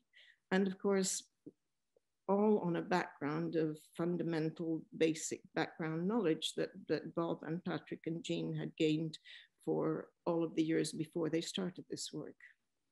An extraordinary piece of work. And it also required a lot of patience and perseverance from the patients, of course.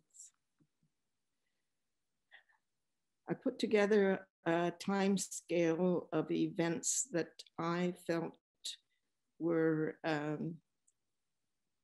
fundamental parts of the jigsaw puzzle, things that allowed them to move from one challenge on to the next one, and the number of cases that they did before they went on to the next one. They found excellent embryos after 64 laparoscopies. They didn't do the first embryo transfer until they had done 169 laparoscopies. And then they started changing the monitoring, luteal support, just everything that had to be tackled and resolved before they moved on to the next challenge. Now, this is an overview of the data that we found. A total of 520 procedures, but not all of them went to laparoscopy.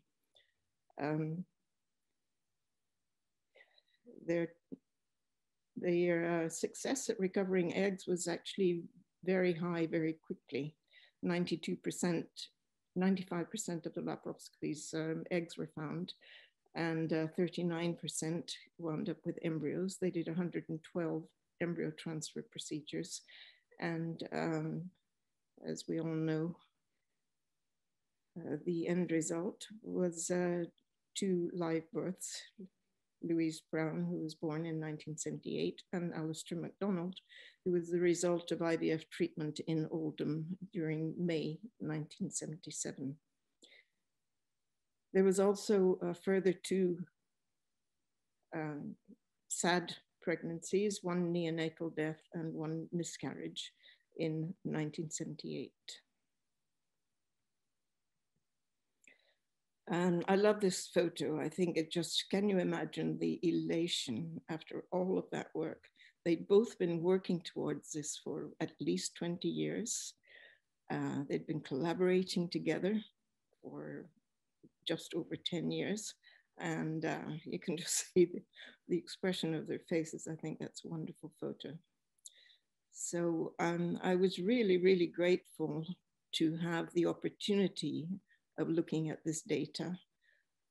I was fascinated. I was absolutely fascinated, and to try to follow and work out the way that they were thinking, the things that they were trying to do, and how they were trying to troubleshoot and attack each challenge head on. In the end, they, by 1977, they had actually gone right back to square one and decided that perhaps one of the reasons for their failure was because of the manipulations and the drugs that they were given. And they went right back to natural cycles and trying to recover just 1 perfectly ripe egg at exactly the right time. And that was what led to their eventual success. So I will leave it there. Everything that we found has been published in great deal in a series of 6 papers. The materials and methods, the treatment cycles and their outcomes, the variations in the procedures. And then Martin tackled the ethical aspects. We re-examined the role of Jean Purdy, and another really fascinating aspect to all of this is the sources of support and how they managed to get it all done. So thank you very much. Okay, thank you very much. And thank you, Stefan. Wonderful to hear about the incredible amount of sort of detective work and patience that has gone into both your research. I just wondered, and I suppose this is an archivist's question, and you were dealing very much with paper records. How do you see the challenge of dealing with sort of electronic data sets in the future? How easy would it have been to do this if the material had all been electronic? Would it have been easier? Would it have been harder? Kay, do you want to come in on that one first? Oh, well, that's something that I have a huge interest in and a lot of experience in, because my son is a technology genius. I was very, very fortunate. He placed the technology in front of me and made it easy for me. So I started using electronic data I had email and internet access before we had it at Bourne Hall. I had it at home, thanks to my son, who was only 11 or 12 at the time. But I have definitely noticed over the years that different people have different attitudes and discipline to keeping electronic records. As I said, I was very, very lucky that Robbie taught me when I first started using a computer must have been 86, 85, 86, we got our first computer. And dealing with a lot of other people who came to it much later and perhaps later in life, it requires a whole new discipline, a whole new attitude. I mean, I'm sure the younger generation are quite good at, much better than my generation. But it really depends on having someone who knows how to organize their data digitally and electronically. It can be overwhelming. It can have, as I'm sure you know, it can be overwhelming, especially with so much available online nowadays. I'm sure Roger has a lot of experience with this as well, with all his research and his vast amount of writing and publication. Staffan, did you want to come in at all? Yeah, it of course depends on what one is looking for in archives. I talked about archives as machineries that were already constructed by those who produced them. And some aspects of that, some material aspects and the three-dimensional workings of an archive are very difficult to reproduce digitally. It's of course always somehow possible, but it is very difficult. And it also you have to approach it. You have to approach it knowing what you want to do. And exactly. Yes. Not many people do that. Yeah. You're looking retrospectively. Not many people have started off doing that. Yeah. So when I work, I mean, all the material by Linnaeus is available online now. The Linnaean Society has done a wonderful job with their collections, but navigating that. You actually have a big advantage if you've worked with the physical archive first of all, and then it's easy to use the digital, for certain purposes. Yeah, because you can understand the interrelationships between exactly. the different series and classes. And yes, okay. I would far rather look at hard copies if I'm trying to study something. Of course, the challenge will be going forward that it won't exist in hard copy, that the things will be created digitally. I'm conscious of the time. We've got another question that's come in for you, Kay. This is from Lucy van der Wiel. And she says, thank you for a beautiful talk, Kay. You mentioned the return to the natural stimulation in the Edwards work. I was wondering if you could say a little bit more about the development of ovarian stimulation after the birth of Louise Brown, perhaps in relation to Edwards and your own considerations? Oh, after the birth of Louise Brown, well, they were only able to start doing natural cycles because an assay became available to track the LH surge. They could pinpoint the LH surge and then be able to time the laparoscopy to coincide with the release of the mature egg. That was very, very important. They wouldn't have been able to do it without that. But when they moved to Bourne Hall, they repeated exactly the same formula. And it was 2 years later, although they had done no IVF whatsoever, their first cohort of patients was admitted with 23 patients. And out of those, 2 of them actually became pregnant. And this was really before any other IVF baby in the world had been born. There was 1 or 2 on the way, but no more had been born. So they were immediately successful with the natural cycles in September 1980. But by that time, particularly the team in Australia and in other parts of the world were using different types of stimulation. and Georgiana Jones, who's a fantastic endocrinologist, did a lot of work looking at different types of stimulation as well. The move to using stimulated cycles was really enabled, first of all, to recover more than one egg, to increase the chances of success.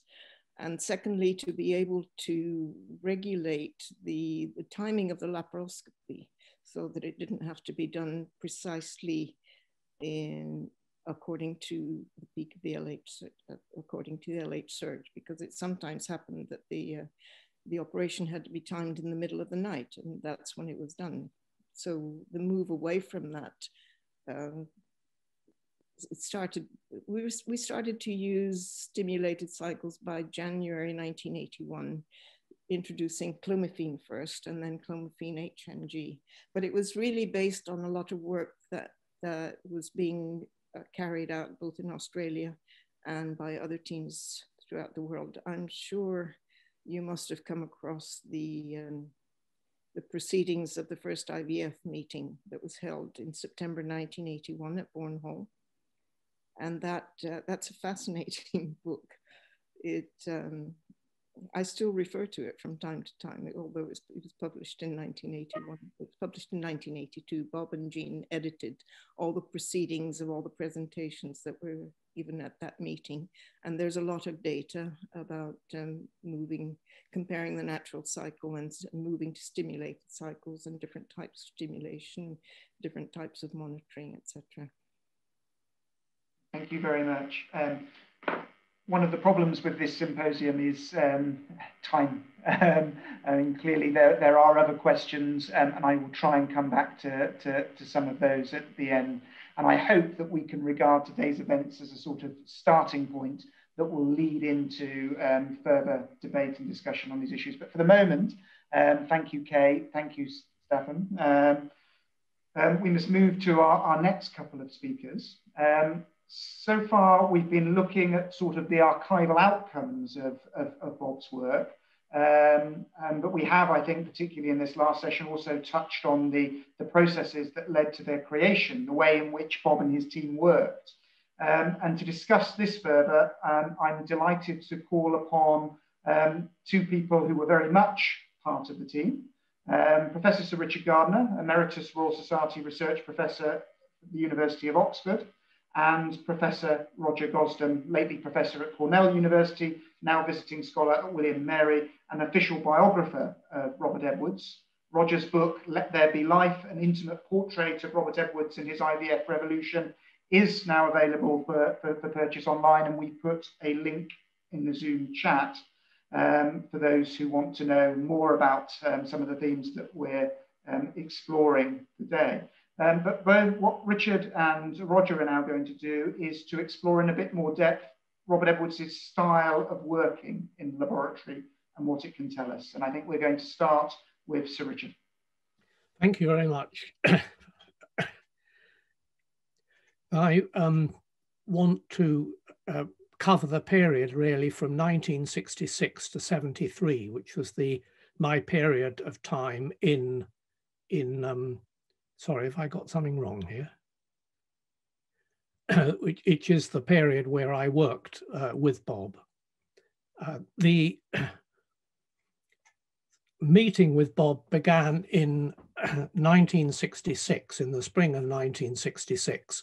Both Martin Johnson and I were doing part 2 physiology in the Cambridge Tripos, and one of the courses on offer that seduced us away from the straight line of neurophysiology and biophysics was in reproductive physiology, largely given both in terms of lectures and practicals by Bob.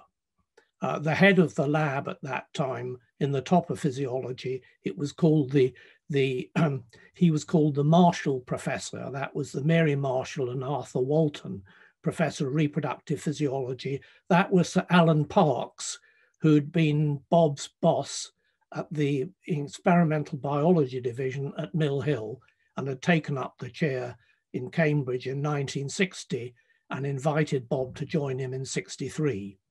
And we were immediately captivated by Bob's enthusiasm, the breadth of his knowledge, and the fact that he was really extraordinarily egalitarian. So here were these two naive undergraduates, but he showed us one of his very precious human oocytes and very much conversed with us in practicals as if we were intellectual equals, which clearly at that stage we certainly weren't.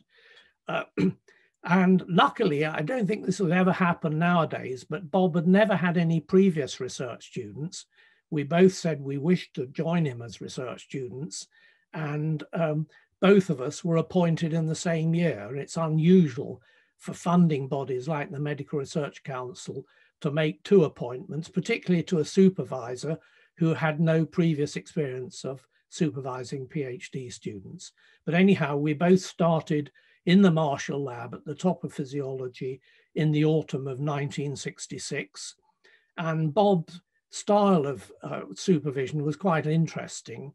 He would say right at the start, go away and do some reading for about 3 months to try and come up with some idea as to what you might like to do, and to vary the reading by doing some basic practical work, tissue culture, embryo transfer, etc., that would be necessary almost regardless of what you do.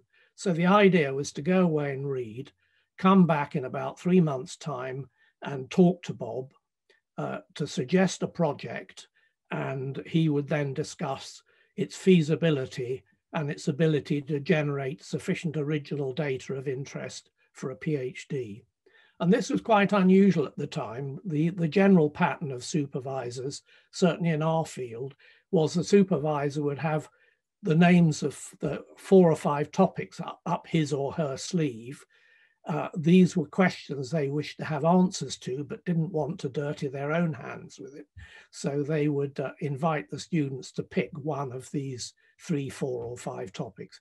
But no, with Bob, he was very much dedicated to the notion that if what you propose to do is part of your self, as it were, you'll get through the dark periods when things aren't working much more effectively than if you're just told to do this, go away and do this or that or the other. So I came up with Bob's help with a project which was to produce mouse chimeras, but not by aggregating cleaving embryos as had been done before, but to inject cells directly into the blastocyst. And because of its wealth of genetics and its short generation time, I opted for the mouse, which meant you were dealing with a structure that was about 1/10 of a millimeter in diameter and required a lot of effort to get it technically up and going. This was a hiatus period for Bob so far as IVF was concerned. Between 66 and 68, he was failing to achieve fertilization in vitro in the human and was thinking that work that was carried out in the 1950s by Chang and Austin suggested that sperm weren't immediately able to penetrate the egg. They had to undergo this ill-defined process called capacitation. And so he was trying all sorts of tricks, including putting sperm in millipore chambers, inserting them into the uterus for 12 or 24 hours. None of these things worked, but Bob, ever active and mentally and physically energetic, decided not to waste his time. So he embarked on 2 projects. One was to look at the possibility that oocytes were produced in a production line system, that the earliest ones to enter meiosis in the fetal female were the first that had a higher number of crossing over or chiasmata and the first to be ovulated, because he was obsessed with explaining the idea that many malformations owed their origin to malformation events in chromosome separation during oogenesis. And he worked with this with someone called Alan Henderson. But the other project that he became interested in was the possibility of undertaking pre-implantation genetic diagnosis. He felt very sorely that couples who were likely to inherit a child with very serious genetic disease, present at that time, the only option was amniocentesis and abortion. And that for people who found that totally abhorrent, he thought up the alternative idea: if you could actually determine the genetics at an earlier stage prior to implantation, this would be more acceptable to people who felt very uncomfortable about aborting a developing fetus. So Bob invited me to join him in this, and we chose the rabbit blastocyst because we could, there were ways that we could sex this reliably, which wasn't possible in the mouse. And the rabbit blastocyst was 50 times the diameter of the mouse blastocyst, although it proved an utter pain to work with. But we did eventually manage to biopsy these structures, ascertain their sex, and then transfer them.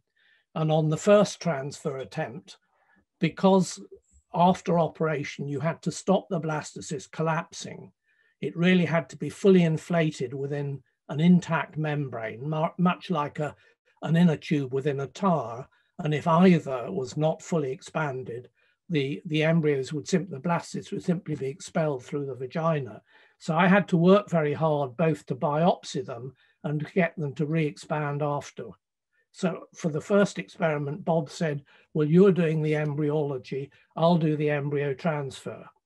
So with great ceremony, he anesthetized the rabbit, opened it up, and I handed him my first successfully operated 6 embryos in a dish. And then after a few moments, he turned around with a sickly grin on his face, and there were 6 little pearls down his lapel of his lab coat. The whole lot had been discharged, not into the uterus, but onto his lab coat. And Martin said, I just stormed out of the room without saying a further word. But we did eventually get it going very successfully. And what we were both rather bothered about is it was interpreted not so much as a way of avoiding the birth of children with serious genetic disease, but a way of simply enabling people to choose the sex of their offspring. The one other thing I'd say about that period, Edwards being such a fantastic egalitarian, is that he always involved his research students in conversation with distinguished visitors to the lab. So on one occasion, one of these very distinguished people happened to be as an undergraduate taught by the great German embryologist Spemann. So we had direct views on what this embryologist, who operated many years before, how he actually worked and what he thought about. And on another occasion, when Sidney Brenner and Francis Crick, working at the Laboratory of Molecular Biology, had decided that the classic age of molecular genetics was over and they were looking for other problems, they invited Bob to join them at lunch at the Fountain Pub and invited me along as well, which I thought was extremely generous of him, that to give me an opportunity to not necessarily converse with, but at least hear some of the gems from the lips of these great molecular biologists. So that was really the last part of involvement during that period, was seeing how Bob suffered as a result of the media and other scientists. And it really was a very distressing time then. And even in mainstream physiology laboratory, because Bob felt it was right that at every stage in the advance of his work, he needed to inform and enlighten the public, he'd take every opportunity to do this in tabloid and broadsheet newspapers.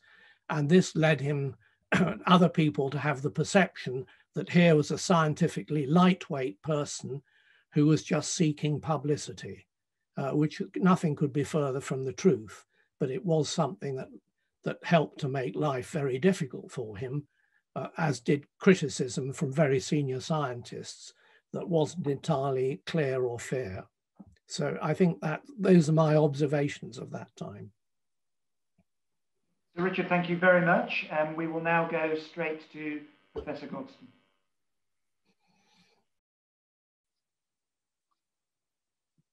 Although I knew Bob Edwards for 40 years, I didn't have much time with him at the bench. On my first day in 1970, he said he would often be away with a new colleague in the north, but not to worry.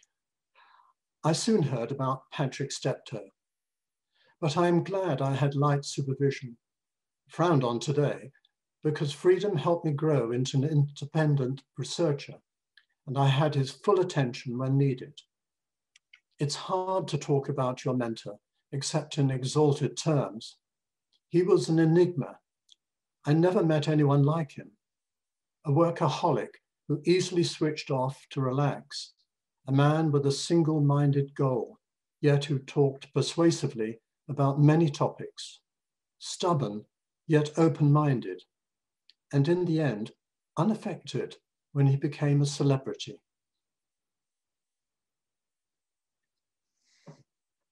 Bob grew up in a loving home in Manchester, but not privileged. He took after a strong-willed mother and family politics, which may explain why he wanted his career to be socially useful. I was amazed how he stayed cheerful despite many setbacks to research in those years and hostility from the professions and press. I think it owed to being grounded with a wonderful wife and family. For holidays, he took them to Broadrake farmhouse in a bleak Yorkshire dale. With a big grin, he told how he would help a farmer repair dry stone walls, make hay, and dip sheep. Heavy physical work was therapeutic. This was the place where he evacuated from during the Manchester Blitz as a boy. 3 years ago, I stayed with 2 of his daughters at Broadrake, where I realized his story really began there in the Yorkshire mists. The urban boy fell in love with farming, chose agriculture at university before switching to medical science. Everyone under pressure needs a kind of Broadrake. To have a great mentor is an immeasurable blessing, and Bob had 4 in a row. After 2 boring years of agriculture at Bangor, he switched to zoology, where Rogers Bramble introduced him to reproductive biology and immunology. He found his field, but took a huge risk because without finishing agriculture, he couldn't graduate with honors for independent research.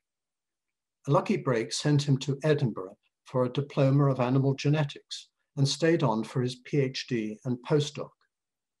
Conrad Waddington from Christ College in Cambridge was head of the institute, a man described by the developmental biologist Jonathan Slack as the last Renaissance biologist. Of all his mentors, Wad was the only one he pointedly called my professor, and wanted the experience he had in Edinburgh of freedom and stimulating debate for his own group one day. Probably there were raised eyebrows when he didn't start work until lunchtime, but it was because he worked in the mouse house all night, waiting for mice to ovulate at around 2 a.m. for harvesting eggs. Collaborating with his wife Ruth, they found how to control the mouse estrus cycle with injections, allowing him to work more social hours. His supervisor feared an appetite for too many projects and collaborations would be disastrous, but he produced over 50 papers before leaving for a postdoc at Caltech. He called that year a waste because a lot of effort didn't produce papers. The time looked better spent with Gregory Pincus, who was developing the pill in Massachusetts, than with Albert Tyler, the California expert on sea urchin fertilization. But the change of scene and intellectual ferment were stimulating. Albert had an interdisciplinary interest in reproduction and immunology and collaborated with his brother Edward, a gynecologist at UCLA, in an international network for contraception research. That rare example of doctor-scientist collaboration was exactly what Bob needed for migrating to clinical science a few years later. Back in London, he joined the leading British reproductive physiologist, Sir Alan Parkes. following him to the Marshall Lab in Cambridge. People are surprised to know the star scientist didn't become a full professor until 1985 at age 59, but he got along brilliantly with Bunny Austin, who was appointed over his head when Parkes retired from the chair. Promotion was not his top priority. Bob was skillful in the lab, liked to entertain students pulling pipettes through a flame to an exact diameter. Evidently, he handled human embryos with immense care and went to extraordinary lengths to avoid contamination of the cell culture environment. My wife, Lucinda Vick, remembers his visits to her lab in Virginia soon after America's first IVF baby was conceived here. He wiped his finger along the top of a high cupboard to show her, then gave a big cheesy grin, though there wasn't a speck of dust on it, or so she said. He was a teaser and making a point. To be an excellent clinical embryologist, you must be obsessively careful. But I don't think he was quite so painstaking at recording data, not at least until Jean Purdy kept records in the famous Oldham notebooks. From the 1950s, he jotted data in A5 hardback and exercise books and on loose papers, none of them very durable media. Contrast that with my postdoc supervisor, Jack Everett, in North Carolina. His shelves had an orderly series of expensive cloth-bound journals recording experiments in meticulous detail back to the 1940s. Copperplate writing in pencil, more permanent than ink. An archivist's dream. Bob never regarded data or theories too precious to be cast off as science rolls forward.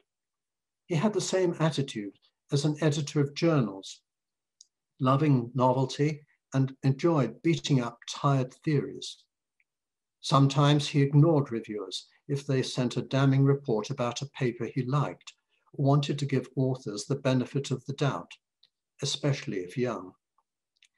He was a more intuitive scientist than the methodical Anne McLaren, who paid a big compliment one day when she whispered to me at his lecture that out of 100 short-lived ideas, he had one that sparkled far ahead of its time. The Marshall Lab was a crowded outpost at the top of the physiology block. I remember an American visitor asking how it could be so successful without better equipment and a bigger team. Bob fired back, it was better to be rich in ideas. But there was more to it than that. Always keen on sport, he set an example of good sportsmanship in academic life, loyalty and trustworthiness, cooperation and confidence to ask questions. Our team captain relished debate and hard to beat, even when he played devil's advocate, making you thankful you weren't in the opposing team on which he could pour sour comments. It was the happiest workplace I ever knew and fun to go to work. You had respect, no matter if you were a junior student, technician, or secretary. Egalitarianism had deep roots in his anima and was generally shared. As a naive student, I thought every lad was the same.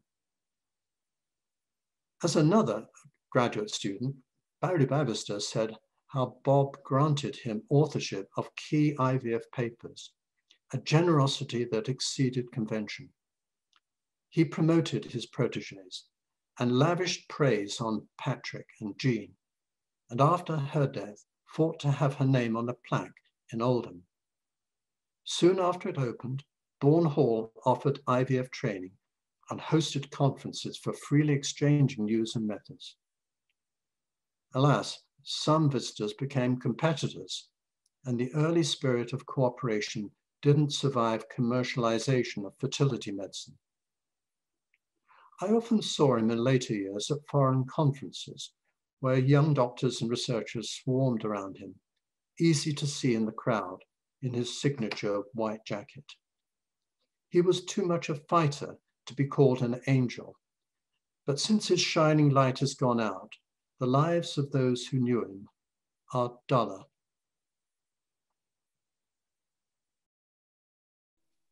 Okay, thank you so much, Roger. In a short period, we've moved from looking at the archive to some of the scientific processes and research that created it and underpinned it. Now moving towards looking at the personality that drove that research. And for a real insight into the man behind the myth, we're now going to go to someone who knew him extremely well. Jenny Joy is one of Bob's 5 daughters. After obtaining a degree and doctorate in zoology, Jenny's working life has been focused on wildlife and conservation. But she has also helped her father with his writing by working, I think, at least 2 short spells at Bourne Hall, and perhaps more importantly for today, by performing the vital task of sorting his papers after his death, which must have been a very difficult task as well. The Archive Centre and Churchill College owe her a huge debt. And we're going to hear now a short recording from Jenny, and then we will have some discussion and questions with all our speakers afterwards. Good afternoon. Dad was the same person within the family as he was at work. Enthusiastic, driven, ambitious, and keen to get heavily involved in things he was passionate about.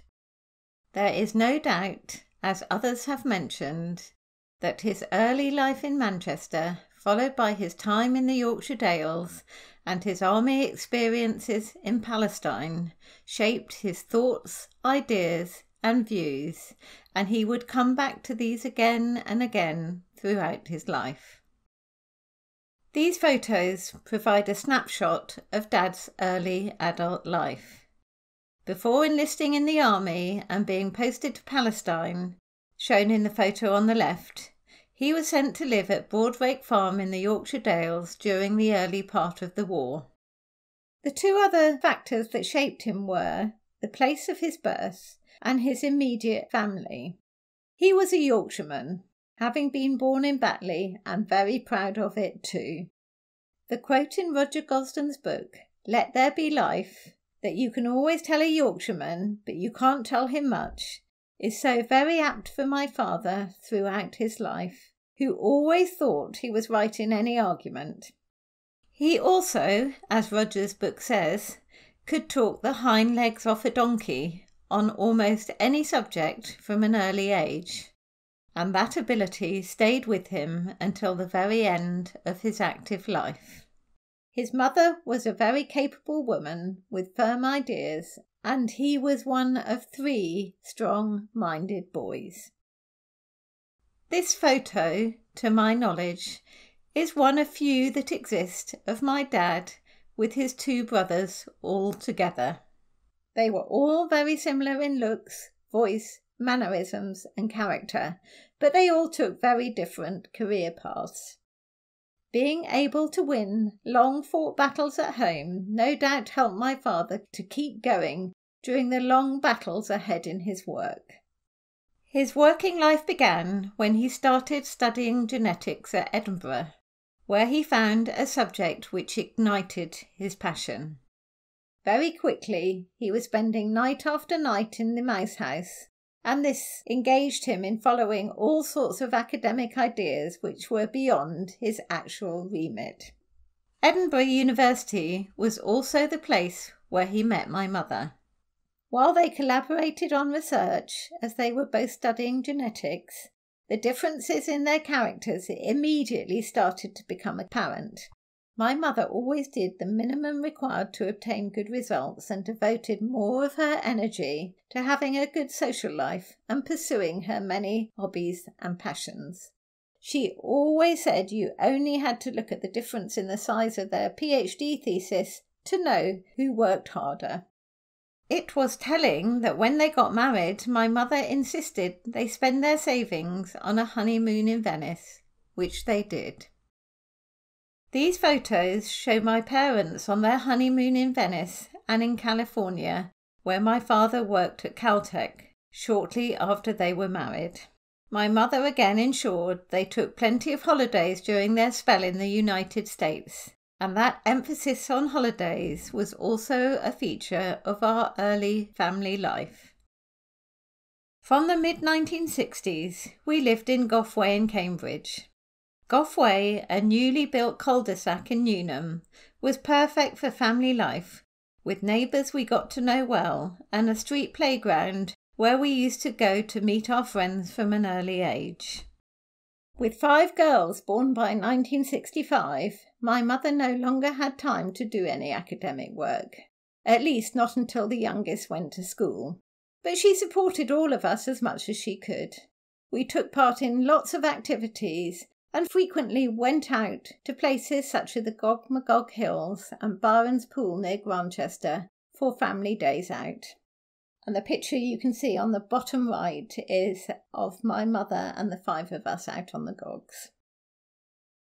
My first real memory of my father's work impacting on our lives is when my mother spent evening after evening waiting for him to appear at the Silver Street traffic lights after a full day working in his lab in the physiology department.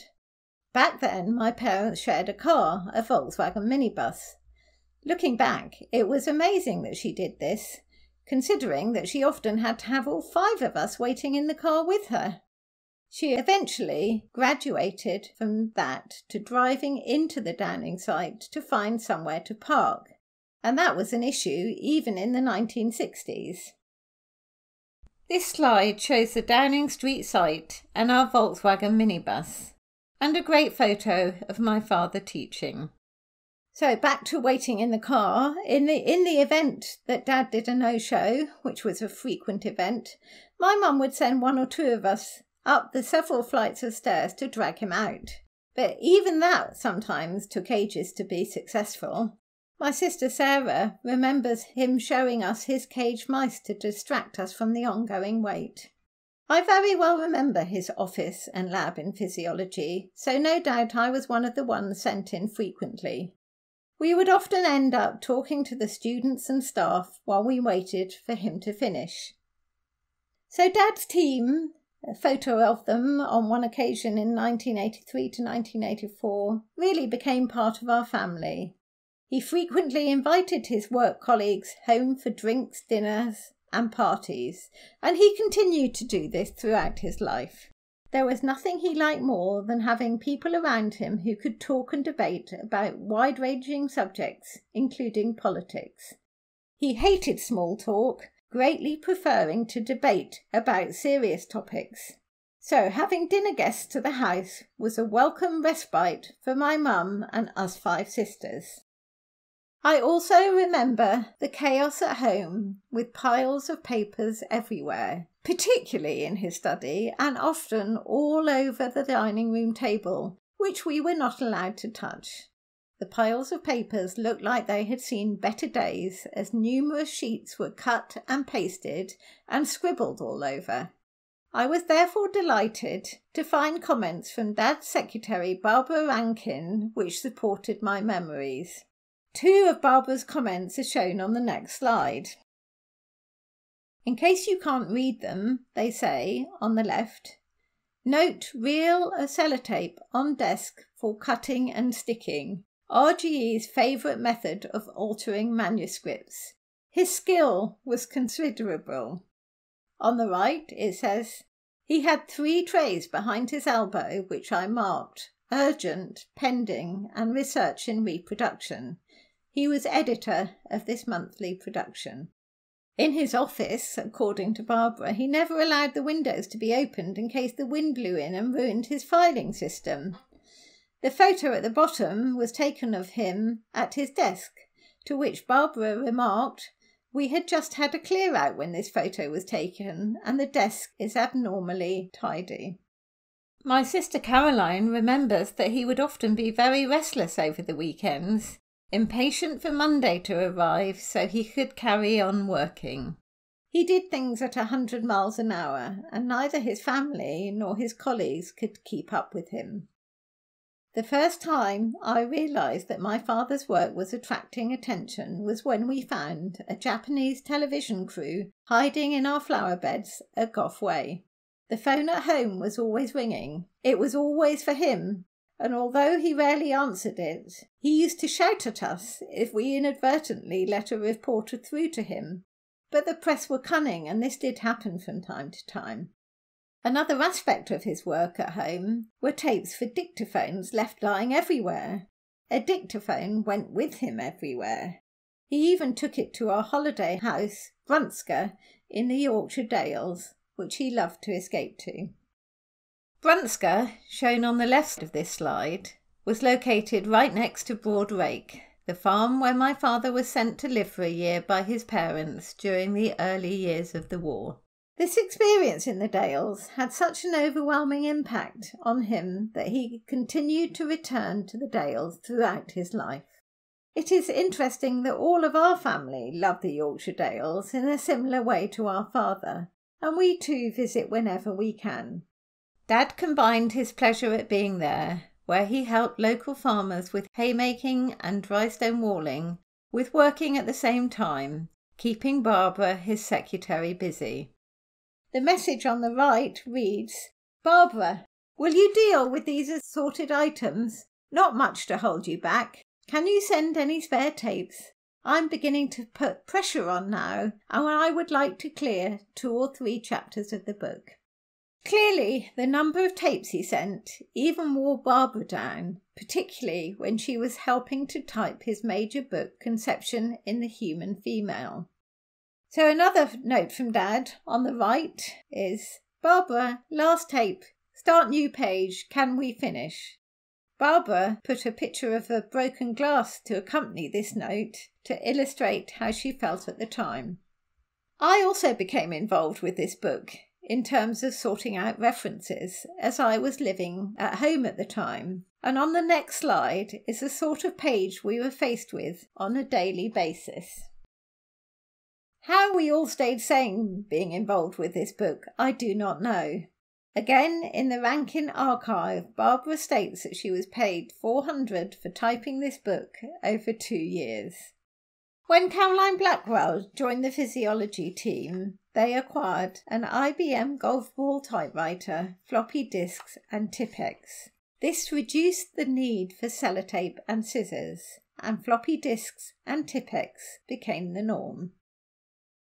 This was both a blessing and a curse, as unfortunately Dad often lost or mislaid the Tipp-Ex, and this would result in endless searches to find it and Dad getting very bad-tempered. Of course, in general, the switch from typewriters to computers over the next 10 years meant that reprinting drafts was not nearly so onerous or difficult. Shortly after helping with this book, I joined the nursing team at Bourne Hall when it first opened in 1980. At Bourne Hall, I saw my father in a completely new role, in areas such as talking to patients, providing reassurance, working in the lab next to the theatre trying to find the follicles, and enjoying life buying antiques and helping to manage the grounds. From the time they opened the clinic to the end of his working life, my father enjoyed many aspects of Bourne Hall. He loved the success of it in terms of the number of babies, the teaching of the techniques to others, being at the forefront of ethical debates, the worldwide travel it led to, and in later years being a visitor and coming back to the wonderful celebrations of IVF milestones. I think maybe one of his biggest regrets was not being able to set up a profitable business there. In 1978, 2 years earlier, my family had moved to Duck End Farm, as shown in the next slide. My father had always wanted to get into farming, and this provided the ideal opportunity. The farm consisted of a very basic house which was 2 up, 2 down, some outbuildings and around 50 acres of land. While Dad was the initial driver to buy the farm, he soon decided that the cattle had replaced people in his life. So after a couple of years, he largely left the running of it to my mother.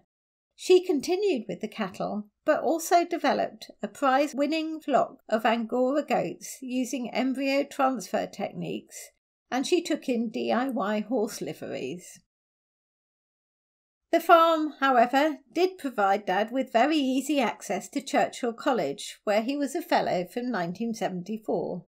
Given the opposition his work had received from many local quarters, he felt that Churchill had given him the respectability he needed, and he especially loved debating with the other fellows at dinner.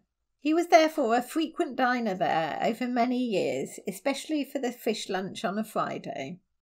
As the farm developed and they acquired more land, he loved other aspects of life there. They created a small lake. He planted lots of trees, which he spent lots of times watering, and he loved maintaining his grasslands by tractor mowing. Planting trees and looking after the land gave him a break from his busy schedule, giving him time to think and to refresh his mind before returning to work again.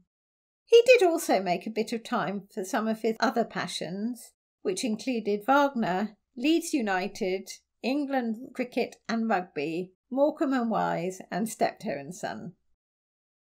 With the development of the farmhouse and the setting up of RBM online at Duck End Farm, initially in a temporary office and then a converted barn, as shown in the next slide, my father had everything he needed at home. I, like my other sisters, was amazed that he set up an online journal, as his computing finesse did not seem to be that great, and his own computer regularly needed fixing. However, setting up RBM online enabled him to take his own ideas forward, and he very quickly had Caroline Blackwell and Fiona Bennett there, who became part of the team, and they could deal easily with any computing issues that might crop up. While papers for RBM Online could in reality have been edited online by Dad, he stuck to his old method of using a pen in draft version of his papers. Like in the physiology department, he always encouraged visitors and colleagues to come across to the farm, and he would show off the place he loved and was proud of. Despite receiving by then numerous awards and medals, he was always very approachable, and he would talk to anybody about any subject, just like he had in the early days. He was especially loyal to the people that worked for him and the patients and their children that had become very close to him. And the next slide shows my favourite picture, which is Dad together with Louise Brown and Alistair MacDonald, and he saw them whenever he could. Dad also hated wasting time after conferences, and he always wanted to be somewhere else. I hate to think how much time over the years Caroline Blackwell spent organising and reorganising his travel schedule, always so he could get back to Duck End Farm as soon as he was ready. The sort of travel schedule you can see on the next slide was not unusual, and there is plenty of evidence for this in the Edwards archive. If he was near Canada, he would always make time to drop in and see his brother, Harry, and nephew Dean, even if he was several hundred miles away. Another of his skills to keep him going during the day was his ability to stop and snooze. On the way back from meetings, he would pull into a lay-by and sleep for 15 minutes, then wake up refreshed. I have never been able to do this. He kept this up even when he had an office at home, and Caroline Blackwell well remembers him frequently disappearing for a nap. This kept him going for long hours, despite often getting up very early in the mornings. We as a family could get the subject of salamanders and regeneration at breakfast, lunch, and even after dinner when we were ready for bed. In the last years of his working life, he spent many hours burning various papers on a fire at Duck End Farm. This led us to believe that he had few personal papers left. So when Alan Packwood initially approached my mother about archiving my father's scientific papers, most of what Alan initially received were just scientific paper reprints in 2010 and 2011. In the 6 months following the death of both of our parents in late 2013 and early 2014, We unearth all sorts of his work-related papers in a number of surprising locations.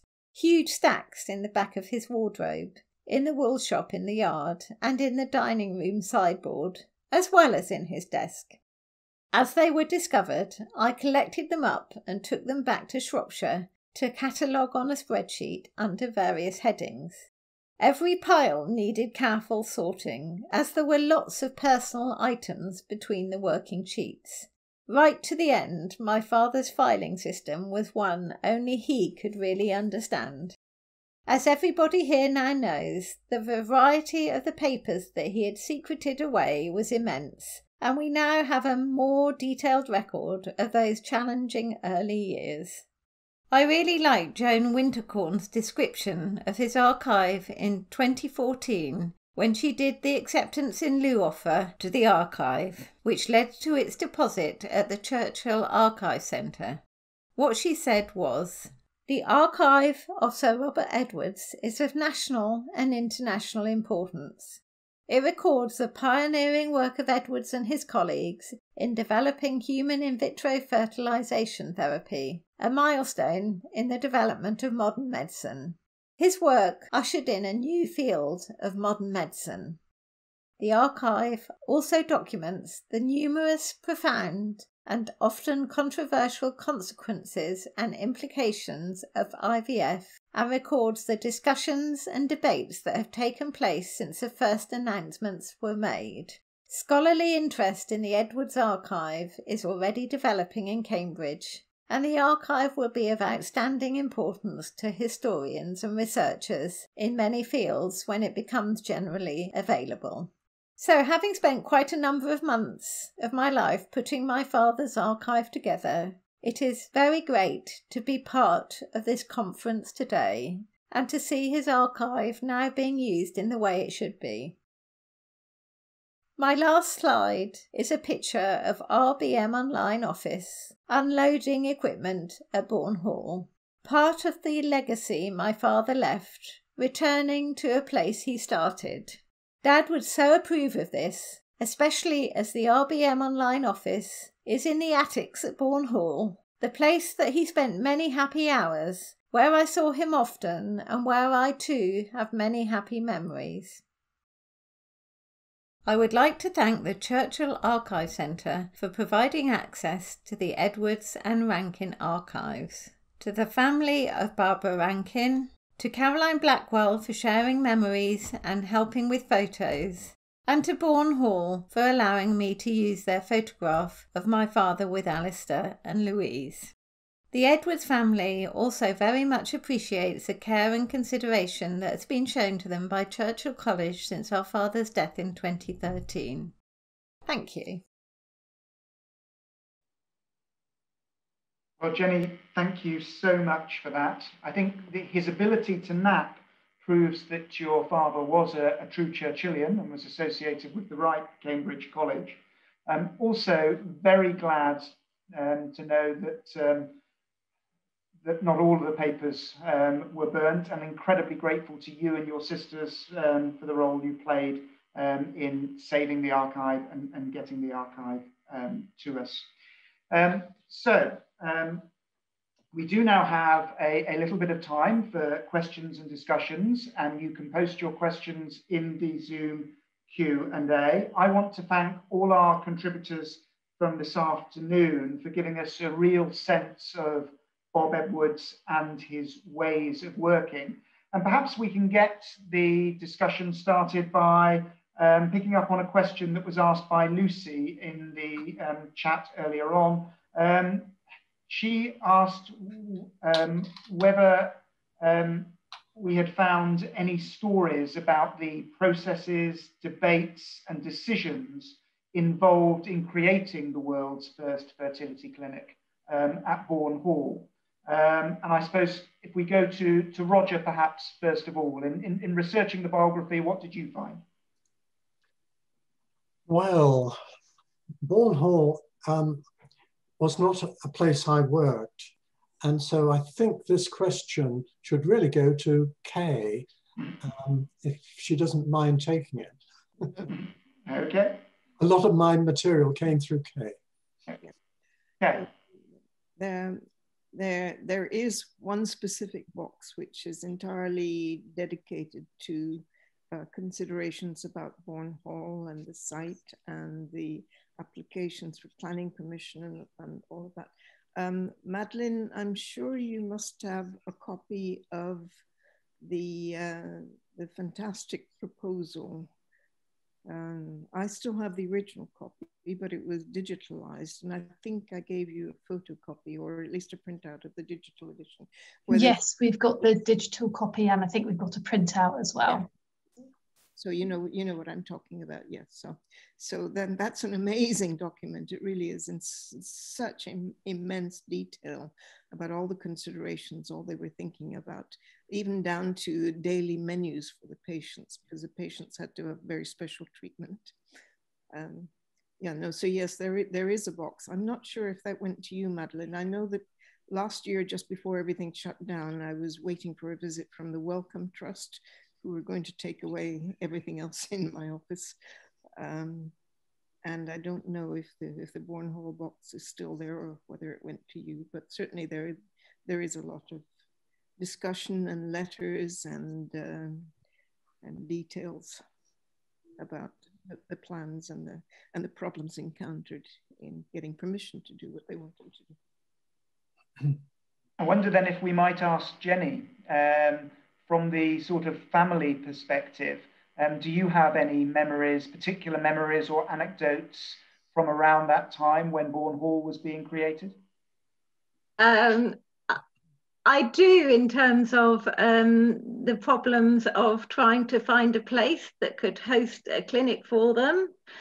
And Bourne Hall initially seemed a very unlikely location, given my father's Labour Party politics in this giant mansion that they ended up in.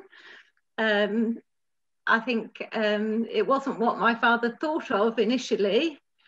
I think the porter cabins were a very different way of setting up, but they had no option in the beginning. And obviously when they did turn those into buildings, it was too late, because at that time the treatment had changed and it no longer required inpatient treatment. So I think that's about it, really. I mean, what other aspect were you thinking of, Alan? Jenny, if I could interrupt, and I'm sure you know the story which your dad used to tell repeatedly about how it was Jean who found the place in the first place. She was sent out during that 2-year period when he, and with your help and Barbara's and everybody else's help, was composing this fantastic masterpiece of I still have a copy. It's unbelievable how it's incredible that people could do that without all the aids that we have nowadays.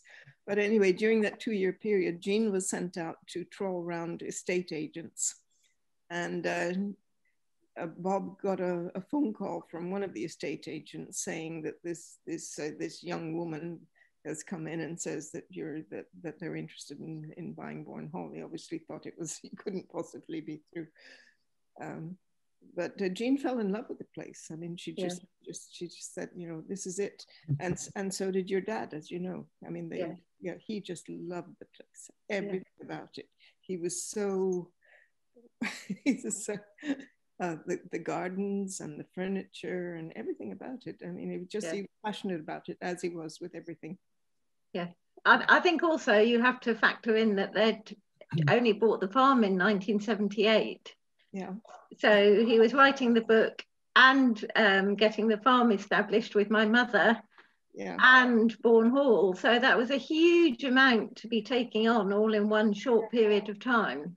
And then they thought they had financial support from the Daily Mail, the newspaper, who allowed them to buy Bourne Hall. Yes, I do remember all of that as well. Yes, yes.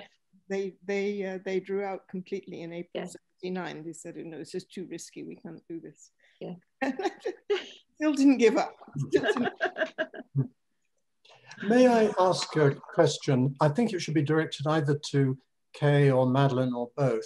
3 years ago, some of you will know that a group of us tried to replace Jean Purdy's memorial in Grantchester churchyard with something that we thought was more fitting. And on that occasion, her brother came along, John, whom it took me nearly 2 years to actually locate him. And we needed him to get permission to do this. At the reception afterwards at Bourne Hall, he showed me a scrapbook. It had a red hardback cover and was the scrapbook that she had kept for many years, containing all sorts of cuttings and annotations and a few letters, and also a very poignant letter right at the very end about her dire diagnosis. He left it, he said he was leaving it. He said he was leaving at Bourne Hall, and I had a chance to look at it before the meeting closed, but I heard that it had disappeared. And I have it, Roger. You have it, oh good. I have it hidden away. Right, okay. I'm very glad about that because it's quite a nice... I don't let precious things disappear. Thank you. I have it hidden though. I don't know what to do with it yet. Excellent. Well, we're very. Well, I think we're all very pleased and relieved to know that. Just want to bring the conversation round now onto the sort of the future and the use of the archive going forward. And we talked a little bit about that earlier on. But I know that we have on this call Dr. Lara Marks, and Lara, who's based at King's College London, has asked if she can spend just a couple of minutes introducing everyone to an important educational initiative that she's leading, and which we hope will utilise the archive and take some of its contents to a younger audience. So Lara, do you want to speak? Hi, I hope everyone can see the screen that I've just put up, which just gives an overview of the presentation I prepared just to get a sense of what we're trying to do. This is a collaboration between myself and St Saviour's and St Olaf's Secondary School in Southwark, which is in an area of disadvantage. And the project we're trying to do is to increase young people's understanding about the challenge of infertility by getting the young people to engage with the historical sources behind the British Revolution in assisted reproductive technology. And we really would like to use Edwards's archive as well as that of others who I'll come to in a minute. But what we're trying to do is get the students to work together on the material that's in the archive, so they'll help us select, digitize, and curate the historical materials for display. And we also want to get oral history interviews with some of the early IVF developers. And in fact, some of the speakers today I would really welcome coming to chat to you and maybe getting you also to talk to the students and also the IVF beneficiaries. And we also have the idea that we'd like the students to start collecting stories with their extended families and local communities to capture the lived experiences of infertility and how that's changed with the arrival of IVF. Because there's been a lot of discussion today about the scientific work, but what we're also trying to do is capture the social history of the lives of those who it changed. And we also want to see how it's changed perceptions of infertility, and we can, overcome some of the challenges with that. And the aim is that we'll get the students working with material in both the Edwards Archive and other pioneers that I'll look at in a minute, to develop a panel exhibition for display both in schools and libraries and local clinics, and to create a free permanent online exhibition which will be hosted on What is Biotechnology, which is a website I set up with MRC funding a few years back, which now gets 1.2 million page views a year. And one of the things I really liked about Joy's comment about the archives of Robert Edwards being of international and national importance is that really by doing this, we will really open it up not just to the Cambridge community, but also nationally and internationally, framing it around the issue of infertility. And the sources we're looking to look at to work with are both Anne McLaren's papers, the Robert Edwards papers, and also go to the beneficiaries. So look at Leslie Brown's papers that have just opened up in the Bristol archives, So by doing this, we're hoping to really open up the challenges of infertility and get young people to understand infertility, which, you know, without the key work that Edwards and Steptoe did, as well as McLaren early on, would be a very different story. And one of the reasons we want to get young people to work with this is that the earlier you know about the challenge of infertility, the more you can deal with it. That often, unfortunately, couples who are infertile have left it too late, and there's not enough to do, you know, there's not much one can do at that point. So we want to educate the young people about that. And just to give you an idea of the project timeline, it will take 21 months to complete. We've had some donations from the Anne McLaren Memorial Trust, and we're going to the National Lottery Heritage Fund to get funding, and any other donations that people can think of where we can go, we would really welcome. And the project partners here I've just listed. So St Saviour's and St Olaf's School are a girls' comprehensive voluntary aided school in a very socially disadvantaged area. And one of the nice things also is that they've done a lot of work with Create Health Foundation, which was a UK charity dedicated to improving fertility education, and run one of the first educational programs around infertility. So they're an ideal partner to be working with. And then the website, as I say, we set up in 2013, and it creates a really lovely channel to provide the information out there around the historical sources and get the public engaged with this information. So that's just an overview. I hope that people will engage with. Please come back to me.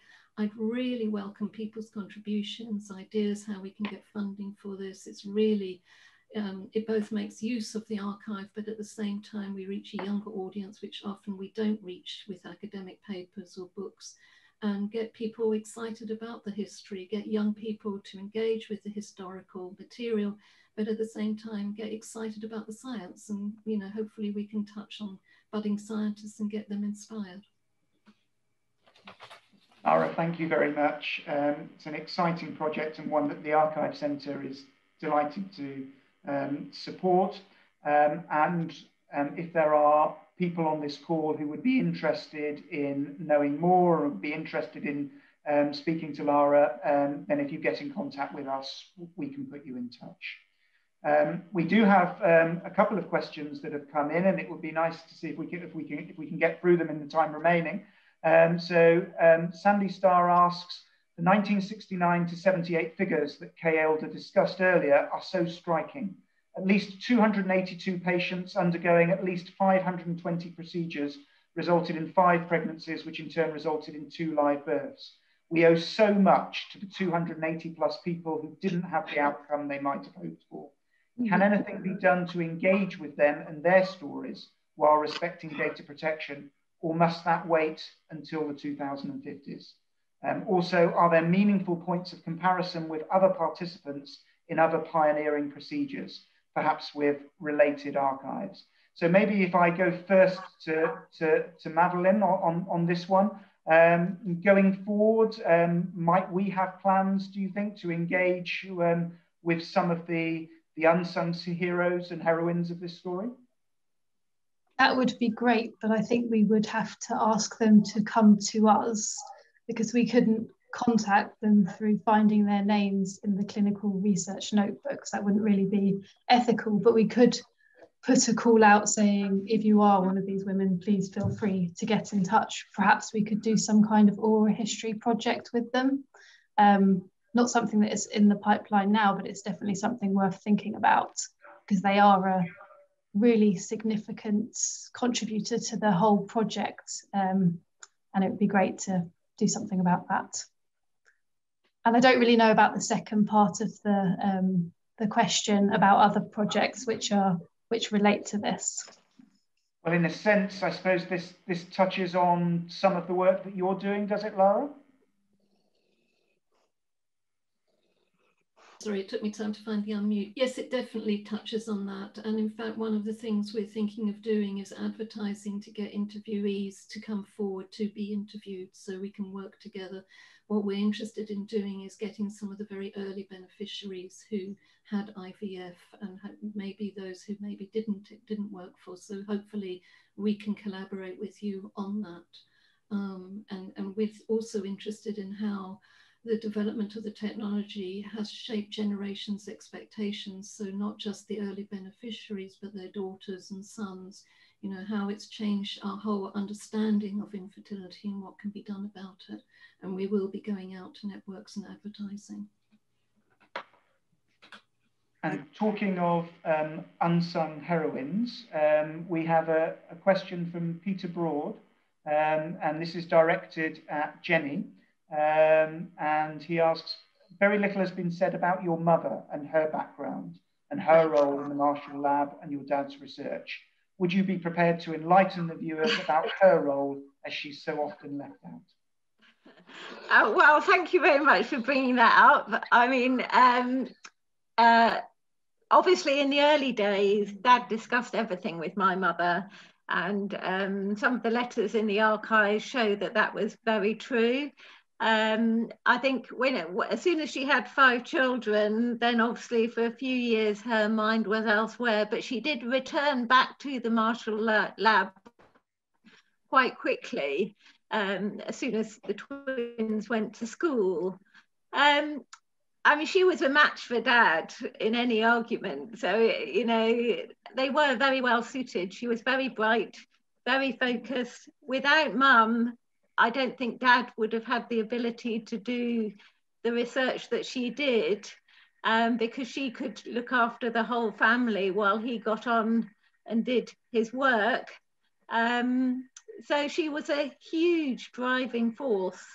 And you know, they debated very much over the years. I think the fact that she did IVF transfer in her goats was really interesting as well. There can't be many goat herds at that time that were created by that method. So I've actually got all her data in a file. So I'd like to maybe do a paper on that one day.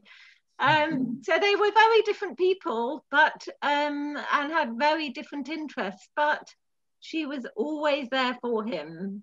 And right up at the end, you know, some of the notes that he left for her were just lovely. You know, he realized how important coming back to the farm and the role that she had played in everything. And we as a family know what she did. And but yes, you're quite right. You know, even in what I said, I didn't focus on my mother that much, and she is one of the key women in the story.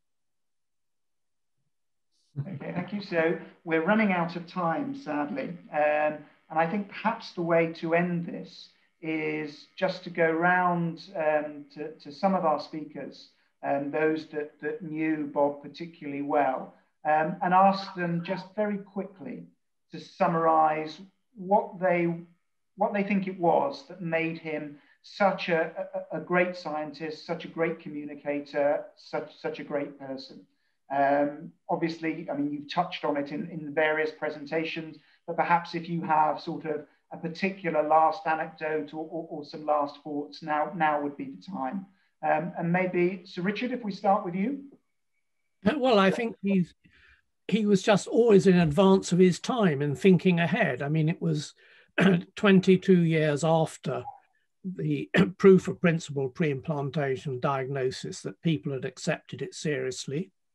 He wrote in 1984 about using spare embryos as a source of stem cells for regenerative medicine.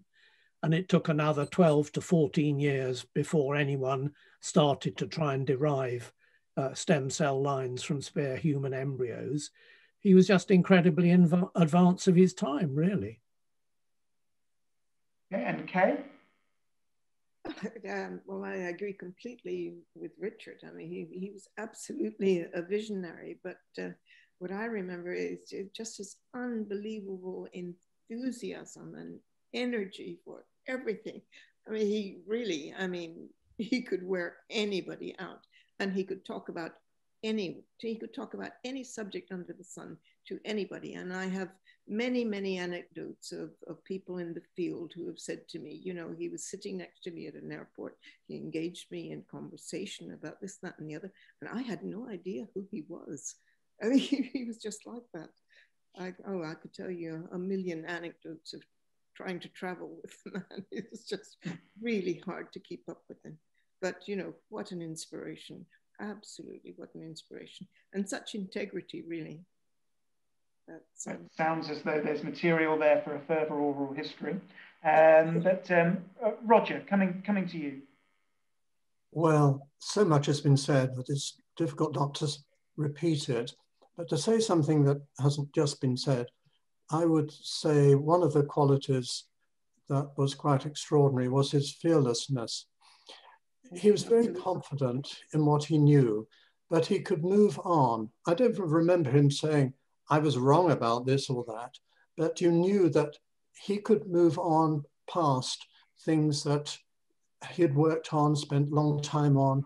He was able to get over disappointments, and he was able to confront controversy in a way that I think was very courageous. And now we look back on those times, and those people who weren't around at the time to observe it probably think, you know, this was just an inevitable evolution of medicine, science. But without his courage, we probably would have been waiting for IVF for a long time. So that's my impression. And Jenny, it seems fair to give you the last word on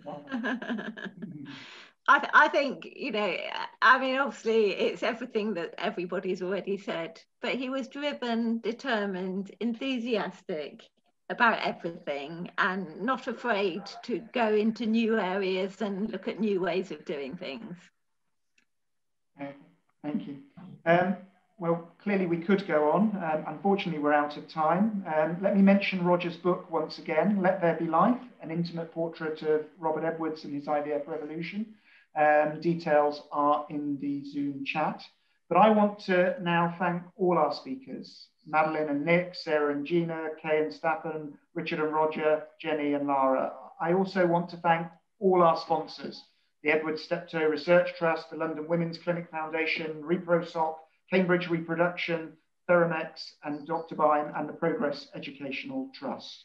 Thanks also to Dr. Katie Dow, to Dr. Lucy van der Wiel, and to the AV team here at Churchill College and the team at the Cambridge Festival. But perhaps particular thanks for Madeline for really organising, administering, convening and making this afternoon possible. But also to you, the audience, for your questions and comments. Normally at this stage in the proceedings, we would adjourn for drinks. I hope you're now all able to find your way to a glass of wine or whatever is your favourite libation. It might be too early for wine in Virginia, but I hope you're all able to make your way to something and to raise a glass to Bob Edwards and his memory. And with that, thank you all very much. Thank you and good night. Thank you. Thank you. Thank you.